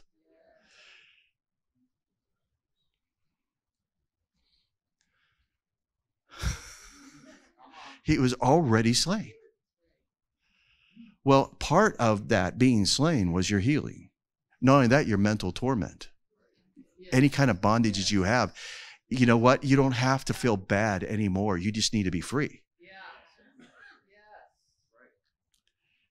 So you enter in because you're accepted. The Lord loves you. When I was with him, he has love that is not revealed on this earth. It's impossible for us to grasp all of his love here. We can only see it through the demonstration of God's Son.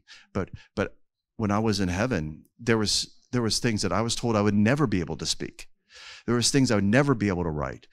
There were things that I cannot interpret. I cannot tell you because there's no words for it. Our language doesn't have enough words or vowels or there's not enough instrument. In fact, my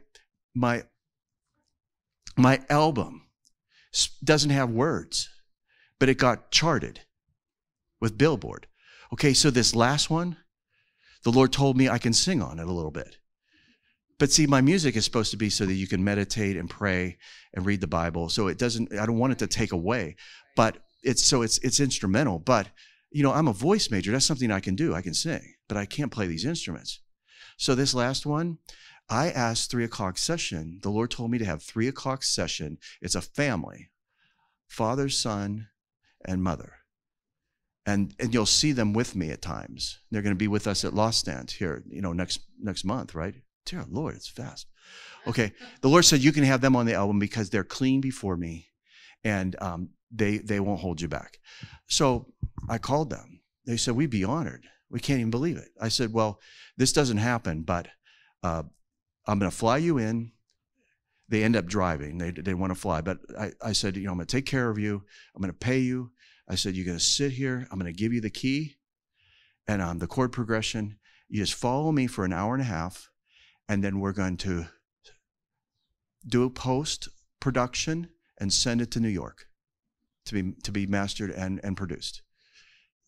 They go, that's it? I go, that's it. It's going to be a capture of the environment of heaven. Okay, so we did that live. We narrowed it down to like 50 minutes from an hour and a half. I put it out. It went out on Amazon on Monday. By Wednesday, it was number 4 under Laura Dangle. Bestseller. So I pulled it off. Because I wanted Sid to launch it. Okay, now when I listen to my own album, it captures me up into that place. And I did it, but I didn't do it. You get it? It's the same way I listened to my message for an hour last night. I listened to it before I came out here. Why? Because something that happened last night, I wanted in that because that didn't come from me. I experienced something by watching my own video. I do that all the time. I go home. As soon as I go home, I get ushered out. I go right to my bed. I lay down and I watch it to capture what God was doing in the service because I don't remember everything that I do. Okay, this is the kind of life that Jesus bought for you. He's your substitute. He's your perfect substitute. So because he took your place, now he says, you're going to take my place on the earth. You're going to be like me in this earth. He said, as I was, you're going to be. He said, you're going to do these works and even greater. How could he say that? Well, he did it to the disciples. They did more when he was away from them because the Spirit came. Okay, so without continuing on with this, if I want to come back to this tonight, I will. But here it is. God's will is to heal everyone because God invested everything in Jesus to buy back everything. Now, I know that. That is the truth. But in practicality down here, it's a war. It's a real war. And you have to learn how to administer the other realm into this realm. This should not be uncharted territory, but it is. Okay, so to explain this to you, why God did this for me and not for you is because he just wanted it to be a sign and a wonder to help you along the way. It's not to exalt me. because I won't let it happen. If you guys would follow me to the point where the Lord would be grieved, I would disappear. Because I will step back. I almost did it in January because people were starting to look to me. But the Lord said, you can manage this right. You start to build people up to where they can carry warrior notes. And they can do this.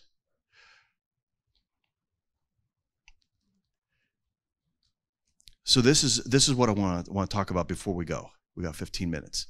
The process of entering into what it is that God has for you, it's a process of discovery.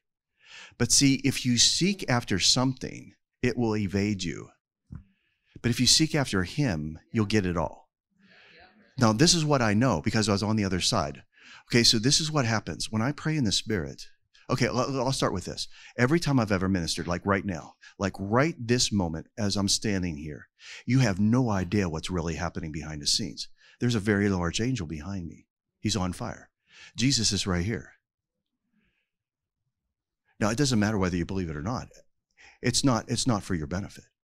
Because the scripture says that where there are two or more gathered in my name, I'm in the midst. So that's all you need. But see, your mind can't frame those dimensions because it clashes with what you know. So you can't imagine that there's more dimensions that aren't colliding with this dimension. They're parallel and they're higher. So Jesus can be standing right here. Not only that, this is what's going to flip you out, is that every time I've ever spoke, the Lord comes and stands right there. The operating table is right here. It's right here, starts right here, goes right to here. My body is right there. Jesus is right here where he left me when he told me to go back to my body. Surgeon, assistant, anesthesiologist, right there. Every time I speak, I'm back in that room. Nothing has transpired in the Spirit because it's I am. Jesus is with me, so it's I am. It's a place. It's the center of everything. When Jesus shows up, you're in the middle of his will, whether you like it or not. You just became in the perfect will of God. When God sends angels to you, congratulations, you're in the perfect will of God. All of a sudden, it happens because he invades your dimensions and takes them over. It's called an encounter. But you can walk in this even when you don't feel anything.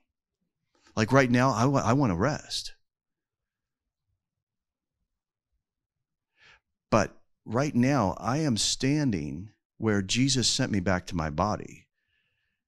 And when I pray in tongues, I go to the future, sometimes a couple minutes ahead, sometimes years ahead. When I pray in the Spirit, I have flashes. And so, for instance, the contractor that's doing our studios, he offered to take us to the airport because we had a lot of bags, because we had to do multiple things on this trip. So Kathy is standing right here, I'm here, and Bobby's right here. And he said, well, do you want me to just get another vehicle because it's going to rain tomorrow? And, I have a pickup truck. I go, as soon as he said that, I was taken to the next day at 8:15 in the morning, and it wasn't raining. So all of a sudden I looked at him, I come back and I said, it's not going to rain tomorrow, you can bring your truck. He goes, well, the man of God has spoken. So he gets out of his truck at 8:15, that morning, he goes, no rain, just like the man of God said. I said, well, and I thought to myself, well, what is it that makes you a man of God or a woman of God? Like people say that's, to me, that's natural. But it used to be like, whoa, if I could just be like that. But I didn't chase after that. That became a normal thing for me because I'm walking with him. And I'm telling you, you could skip over a bunch of stuff if you would just relax in your relationship with him and know that really, You're going to live forever in heaven. You just need to obey the voice of the Lord and give the devil a headache while you're here. I mean, and you'll come down with a healing as you're doing it. And your provision will come. See, some of you are getting, you're feeling it. I'm going to walk a little closer to y'all. There's a standard in heaven that's absolute. And God has already spoken. Now, why was it that I spent 29 years in an airline and the Lord told me that at 19 years old when I was just finishing high school? And I didn't even want to go to an airline unless it was going to be a pilot. But I ended up staying for 29 years, just like he said. And when I retired, I had enough money for me and my wife to do our own thing and not depend upon income from a ministry. So everything can go to Warrior Notes. Okay, now that that's happened, it's kind of fun that in December, I'm going to be able to start taking my retirement. It's going to be really fun because that's seed. I don't know if you get this. I don't need that. But someone else does. But how do you get like that? I'll tell you how you get like that. When you're standing there and you know that the Lord sent you back from the dead and your next breath is a gift. If you will get to this place, then healing is not going to evade you. It's going to come to you.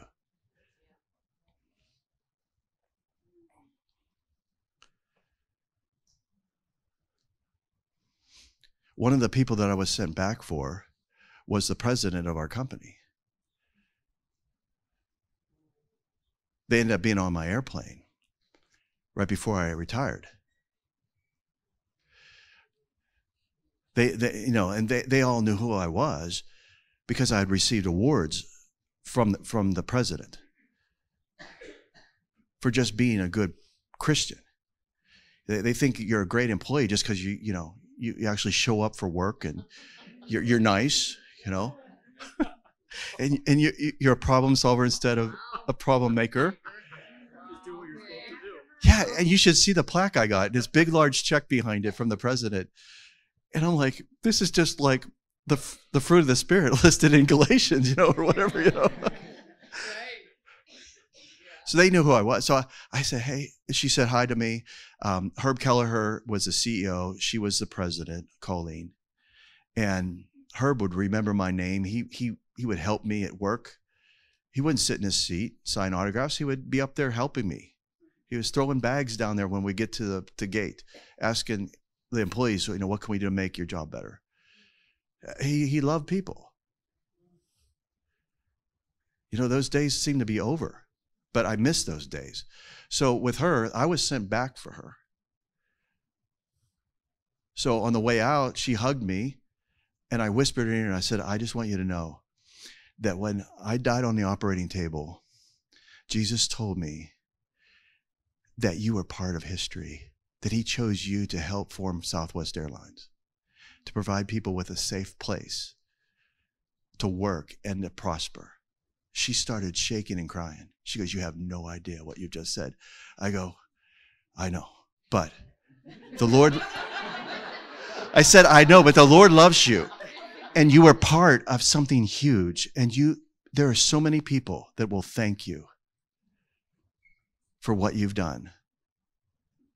And she had to be practically carried off. She was sobbing, she was shaking. Never saw her again. Never saw Herb again. But see, I was an integral part of a piece of a puzzle. You get it? Yeah.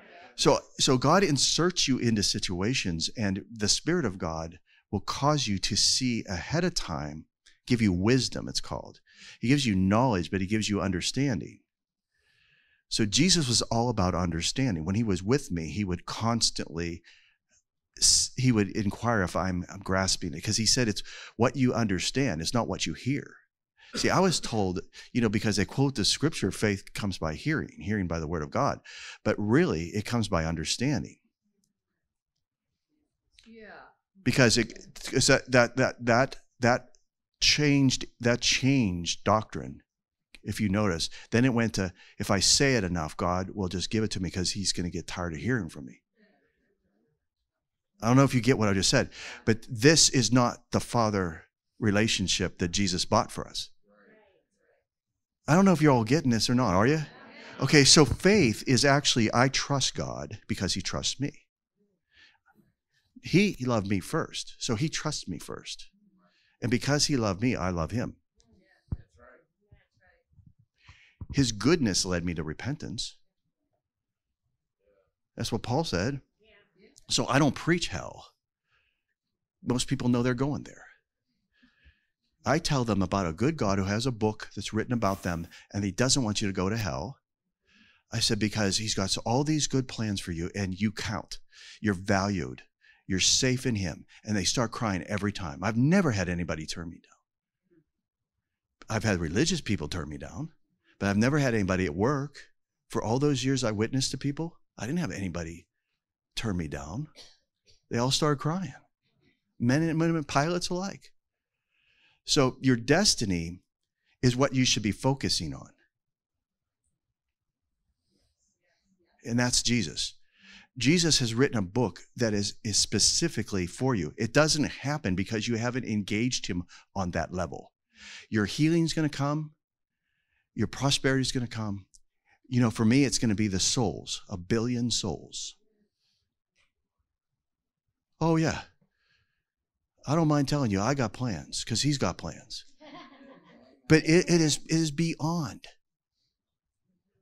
I've had flashes of the future, so I'm just doing it. I don't mind telling you. I think I'm gonna give you a sneak peek of what's going to happen this year.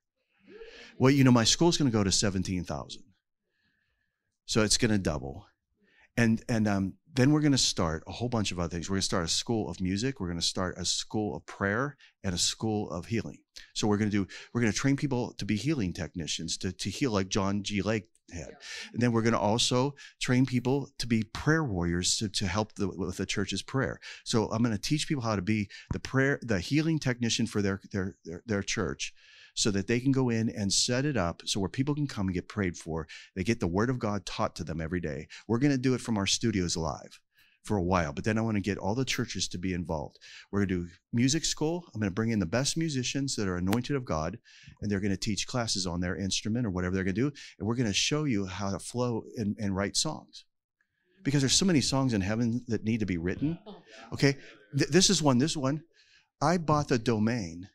It was still there. Jets for Jesus. And I'm going to minister to pilots. So we're going to have a show where all my pilot friends are going to be on. They're going to talk about God, but they're also we have right now, it's being built a fully operative simulator, jet simulator that's going to be used to train. And we're going to train people how to do their ground school and to fly.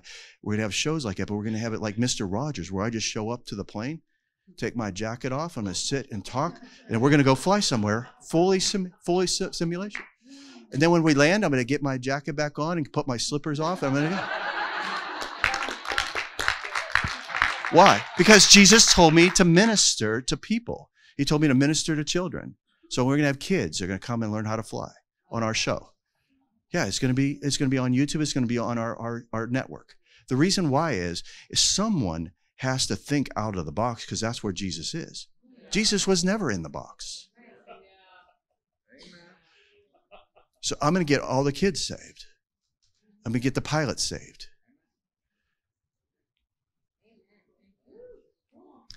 And I'll tell you how this happened. When I was at work, I could fly the plane that I was on, but I served drinks for 29 years. But when I would go up there, the pilots, they would, after a while, they heard, because the flight attendants, I would minister to them, and they would get saved, and then they would go up and tell the pilots.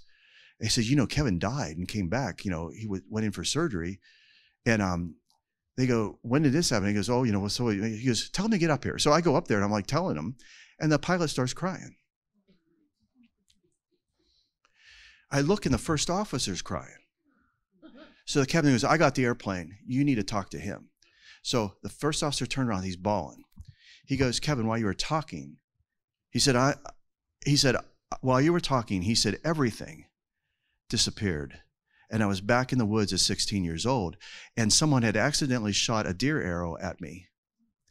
and it was going for the back of my head, and I heard my name being called, but none of my hunter friends called my name because it was so fast. But I turned around and I caught the arrow. He said, I don't know how I caught the arrow, because even if you tell somebody to do it, you know it's coming, you can't catch it.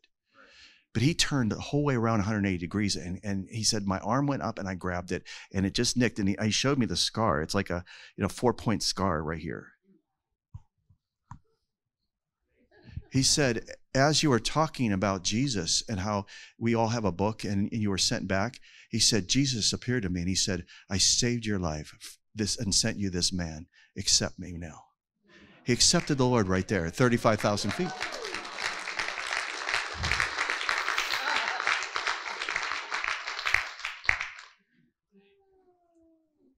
Never saw him again. But see, do you understand? If we start to build a network where we have a school, where we disciple people, we go out, our teams, I'm just going to tell you, we're going to do things like this, but we have to go to convention centers, but we're going to send a crew in. We've already got them designated.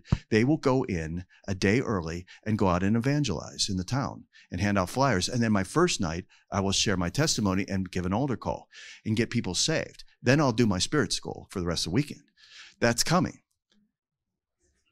So we're going to start putting out the net and bringing people to the Lord. This move of God is going to get big. So with that, the things that I've seen in the marketplace where I didn't have a collar on, I wasn't a minister, but I was a minister.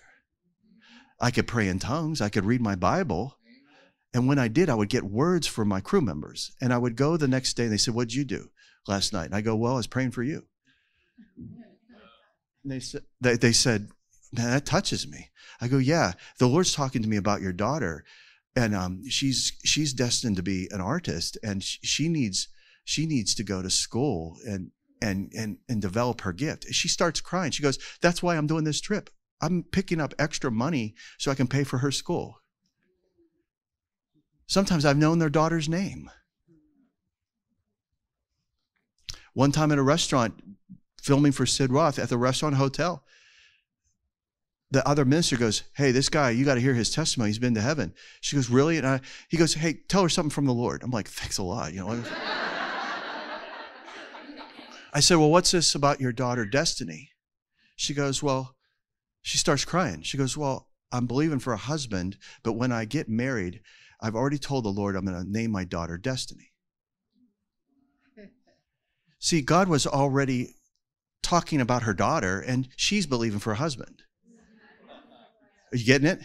I don't know if you're getting it. It's all forward looking in this realm, but in that realm, it's now. So how many of you, as we leave here, how many of you can see yourself healed? Okay, do you understand what I'm saying? Because I see myself healed, even if I limp out of here. I see myself healed because I want to participate in what was done a long time ago for me, but also I can see in the future, just like with my eyes and my kidneys, that I'm healed. That it's part of an implementation of the other realm's truth, absolute truth, into this realm. So it wouldn't be surprised if you come back here and this building's 4 times as big, because it's meant to be. If not, they go to a different location. But it's already meant to be. Why? Because many people, like I'm being honest with you, if you knew how rigged this was, if you could see how rigged this thing is, you would just get over yourself. But you have to hook up with God. And what it is you have to get over the fear of death. You have to get over your sin consciousness. You have to let Jesus fully take your place. And I risk taking 2 more minutes. I'm telling you this. When I looked into Jesus' eyes, he wanted me to tell you this before I leave. He wanted me to tell you this right now. He said, tell them about my eyes, because when I looked into his eyes, he was talking to me, and you've heard me say this before, about the millennial reign. And he was saying that there will be 1,000 years that I'm actually down here, he said, you're actually qualifying, you're on probation for your next job. And he said, while my people are down here surviving, you're down here thriving and qualifying for your next position with me. He said, you're going to rule and reign with me shoulder to shoulder forever. He said, so be faithful to learn everything you're supposed to learn down here. I was so surprised. I thought, I had to stop, like Perry Stone is like one of my favorite teachers, and so is Andrew Womack. And, like we watch Perry Stone every day when we eat dinner, wherever we're at, we just bring it up on the phone. But if he starts talking about the Antichrist and the Red Dragon, I have to turn it off personally, because I could get too much of that. And then all of a sudden I'm like wanting to hole up somewhere.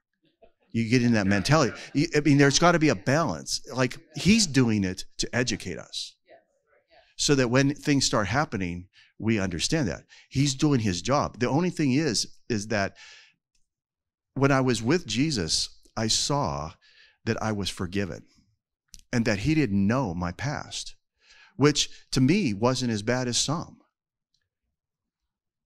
But because I was religious, I was going to hell because I was good.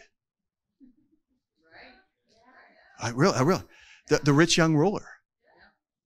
I mean, are you going to tell Jesus that you've obeyed all the laws since birth? Been perfect? He did. He told him that.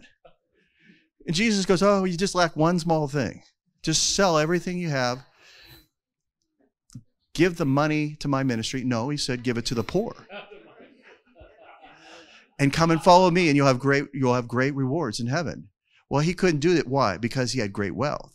Well, that was what he served. And that was his comfort. And everyone that is a disciple has to leave everything. So everybody leaves everything, and then they get everything back, because it says that Jesus said, if you leave houses and family and anything for my sake, you in this life will receive 100-fold, and persecutions as well. So that's why I get persecuted, because I didn't come here on a bicycle.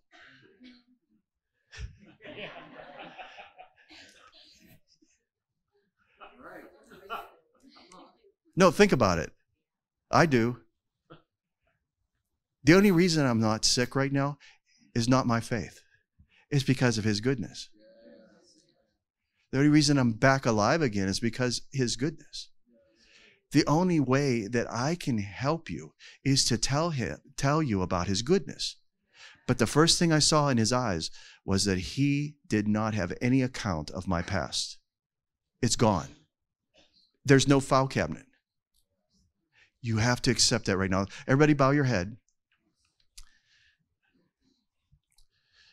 Father, I just ask right now that you would give the grace, the ability for everyone in this room to receive your forgiveness. Thank you, Father, for the mercy flowing in this room right now. And the Lord says by his Spirit, you are forgiven. And your sins are gone. As the east is from the west, it's gone. You have been cleansed by my blood. You've been made whole by the blood of Jesus. The Lord pronounces you forgiven of your past sins.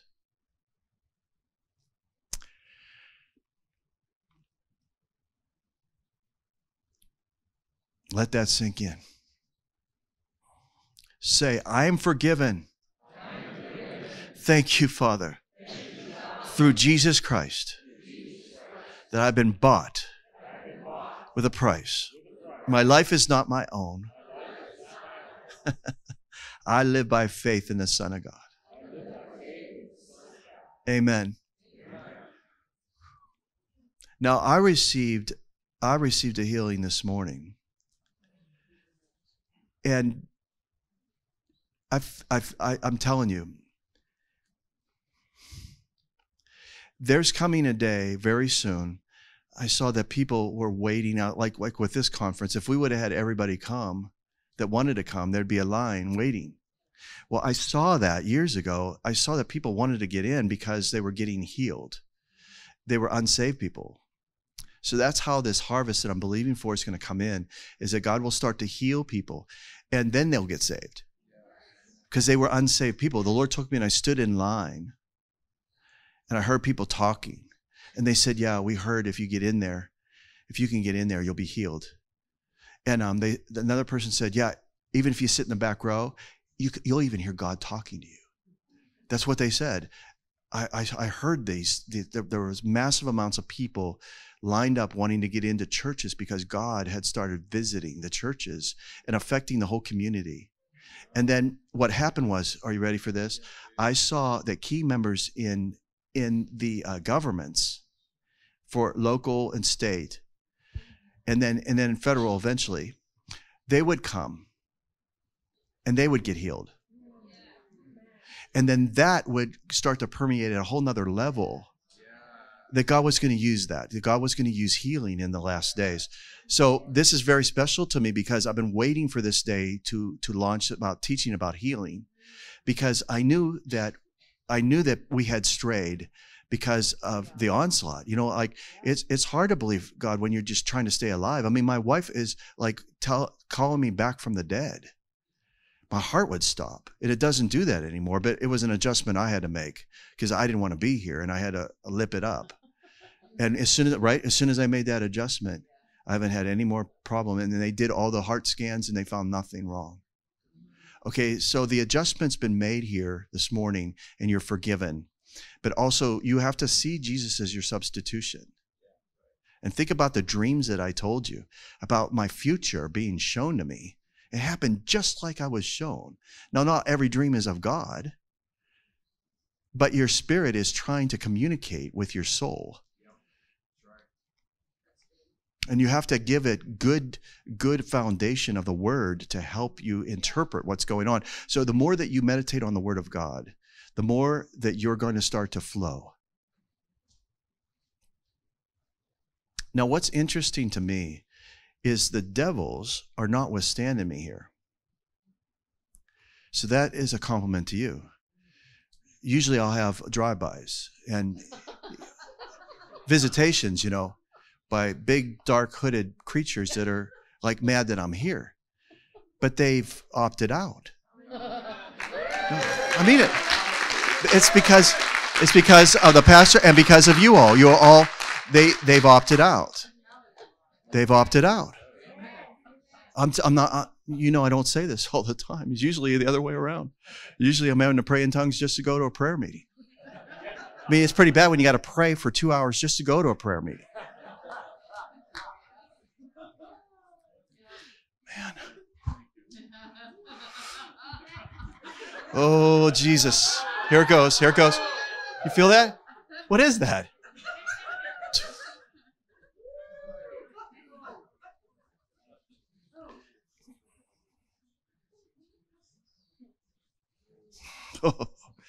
Oh, Lord, I was wanting to quit.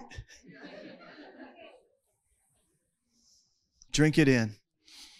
Drink him in. The Lord says you're well able. You're well able to complete everything that I've written about you. I'm going to start to visit you. I'm going to stay with you. I'm going to reveal to you the great things that I have through you through Jesus Christ. The Father says, I am with you in a mighty way.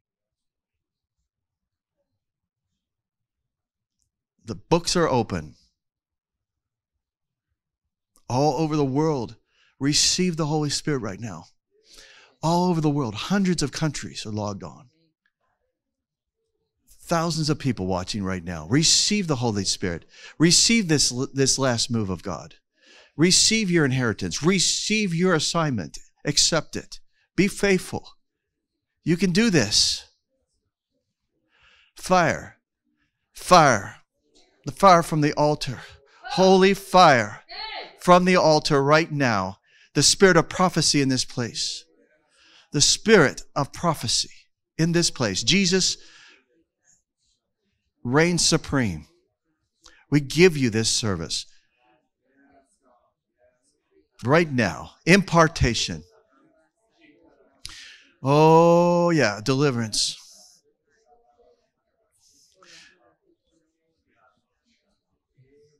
Healing. Healing. Rapha. Jehovah Rapha. The healer's here. The healer is here. I drive out sickness in the name of Jesus. And disease in the name of Jesus. Healing, come. I speak healing to your bodies, healing to your mind. I set you at rest. In the name of Jesus, set you at peace. Shalom, right now. In the name of Jesus.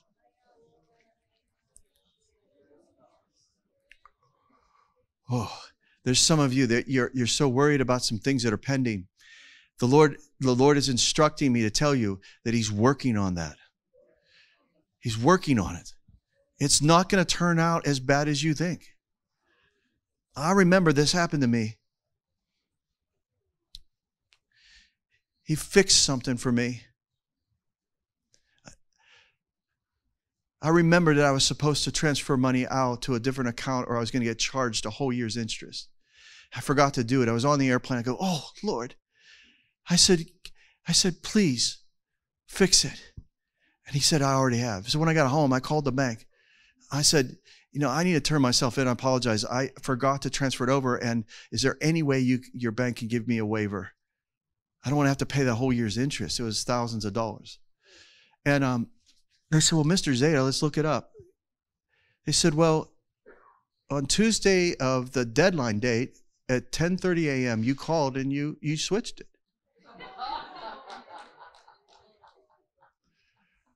Okay. So very, very gingerly, I backed out. I said, can you just send me a receipt? Have a good day. Have a good day. And I said, Lord, what just happened? He goes, I knew you would pray. So on credit, I answered your prayer. I'm serious. I had to have it. Do you have anything you want to share?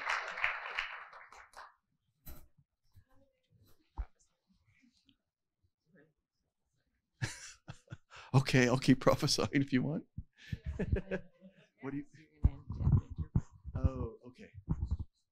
Somotokurash evitna zitomo ota hele ivundo rivi sat nushupu kush and ele evu breshte nomoko remete motopo kustaba jevo jan tan tante ha ha ha ha ha ha ha ha ha ha. I reached down into the depths and pulled you out. And it would have been enough for me to put you on the shore. But I have put you in a high place. I said a safe high place where you are secure. Ha, ha, ha. And the enemy cannot touch you. Ha, ha, ha.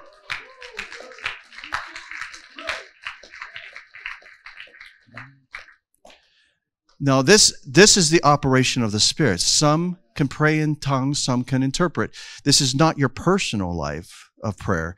When you pray in the Spirit, Paul said, everyone, you're praying out mysteries, but no one understands what you're saying. So he said, in a public congregation type thing, I would rather you prophesy in an intelligible language that everyone understands so that everyone's built up, than speak in tongues where no one knows what you're saying unless it's interpreted. So unless it's interpreted, publicly, you should speak in an intelligible language.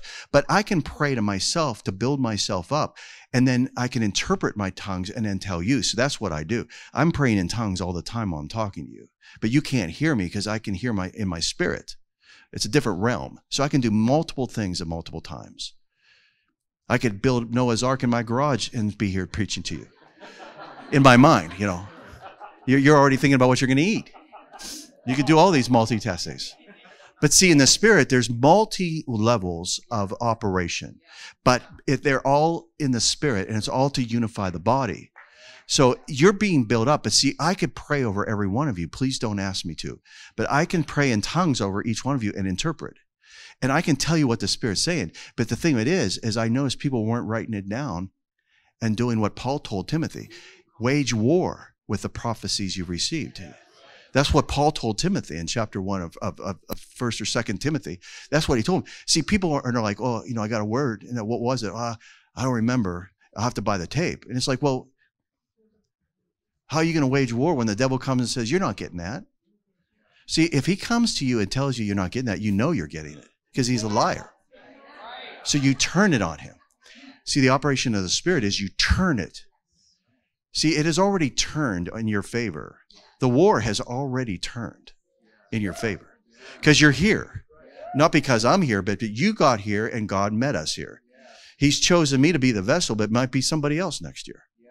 But if as long as that person yields to the Spirit, the job will be done. But see, the thing of it is, you got to grasp the realities that are in the Spirit. Now, I saw so many things up there. I'm never going to be able to write all the books. I'm never going to be able to do all the albums. I'm not going to be able to do all of them. But I'm going to do the best I can. But see, if I can get other people to do it, then we'll all get the songs down from heaven that are up there that need to be released into this realm, and all the books and all the subjects that need to be released into this realm. It's time. And he told me that the kids will do it if the adults won't. Amen. Did you know that God desires to speak to you? In John 10:27, Jesus says, "My sheep hear my voice, and I know them, and they follow me." Dr. Kevin Zadai has created a brand new, revelatory teaching that will help you to learn to hear God's voice clearly and speak out His mysteries and perfect will for your life. Take part in this special offer today, and you will receive Dr. Kevin Zadai's study guide, an exclusive 2-CD set, You Can Hear God's Voice. Kevin's study guide will help you to break down the barriers that interfere with hearing from God and give you the tools to become a more intimate follower of Jesus, bearing much fruit and walking in the authority that He has provided for you.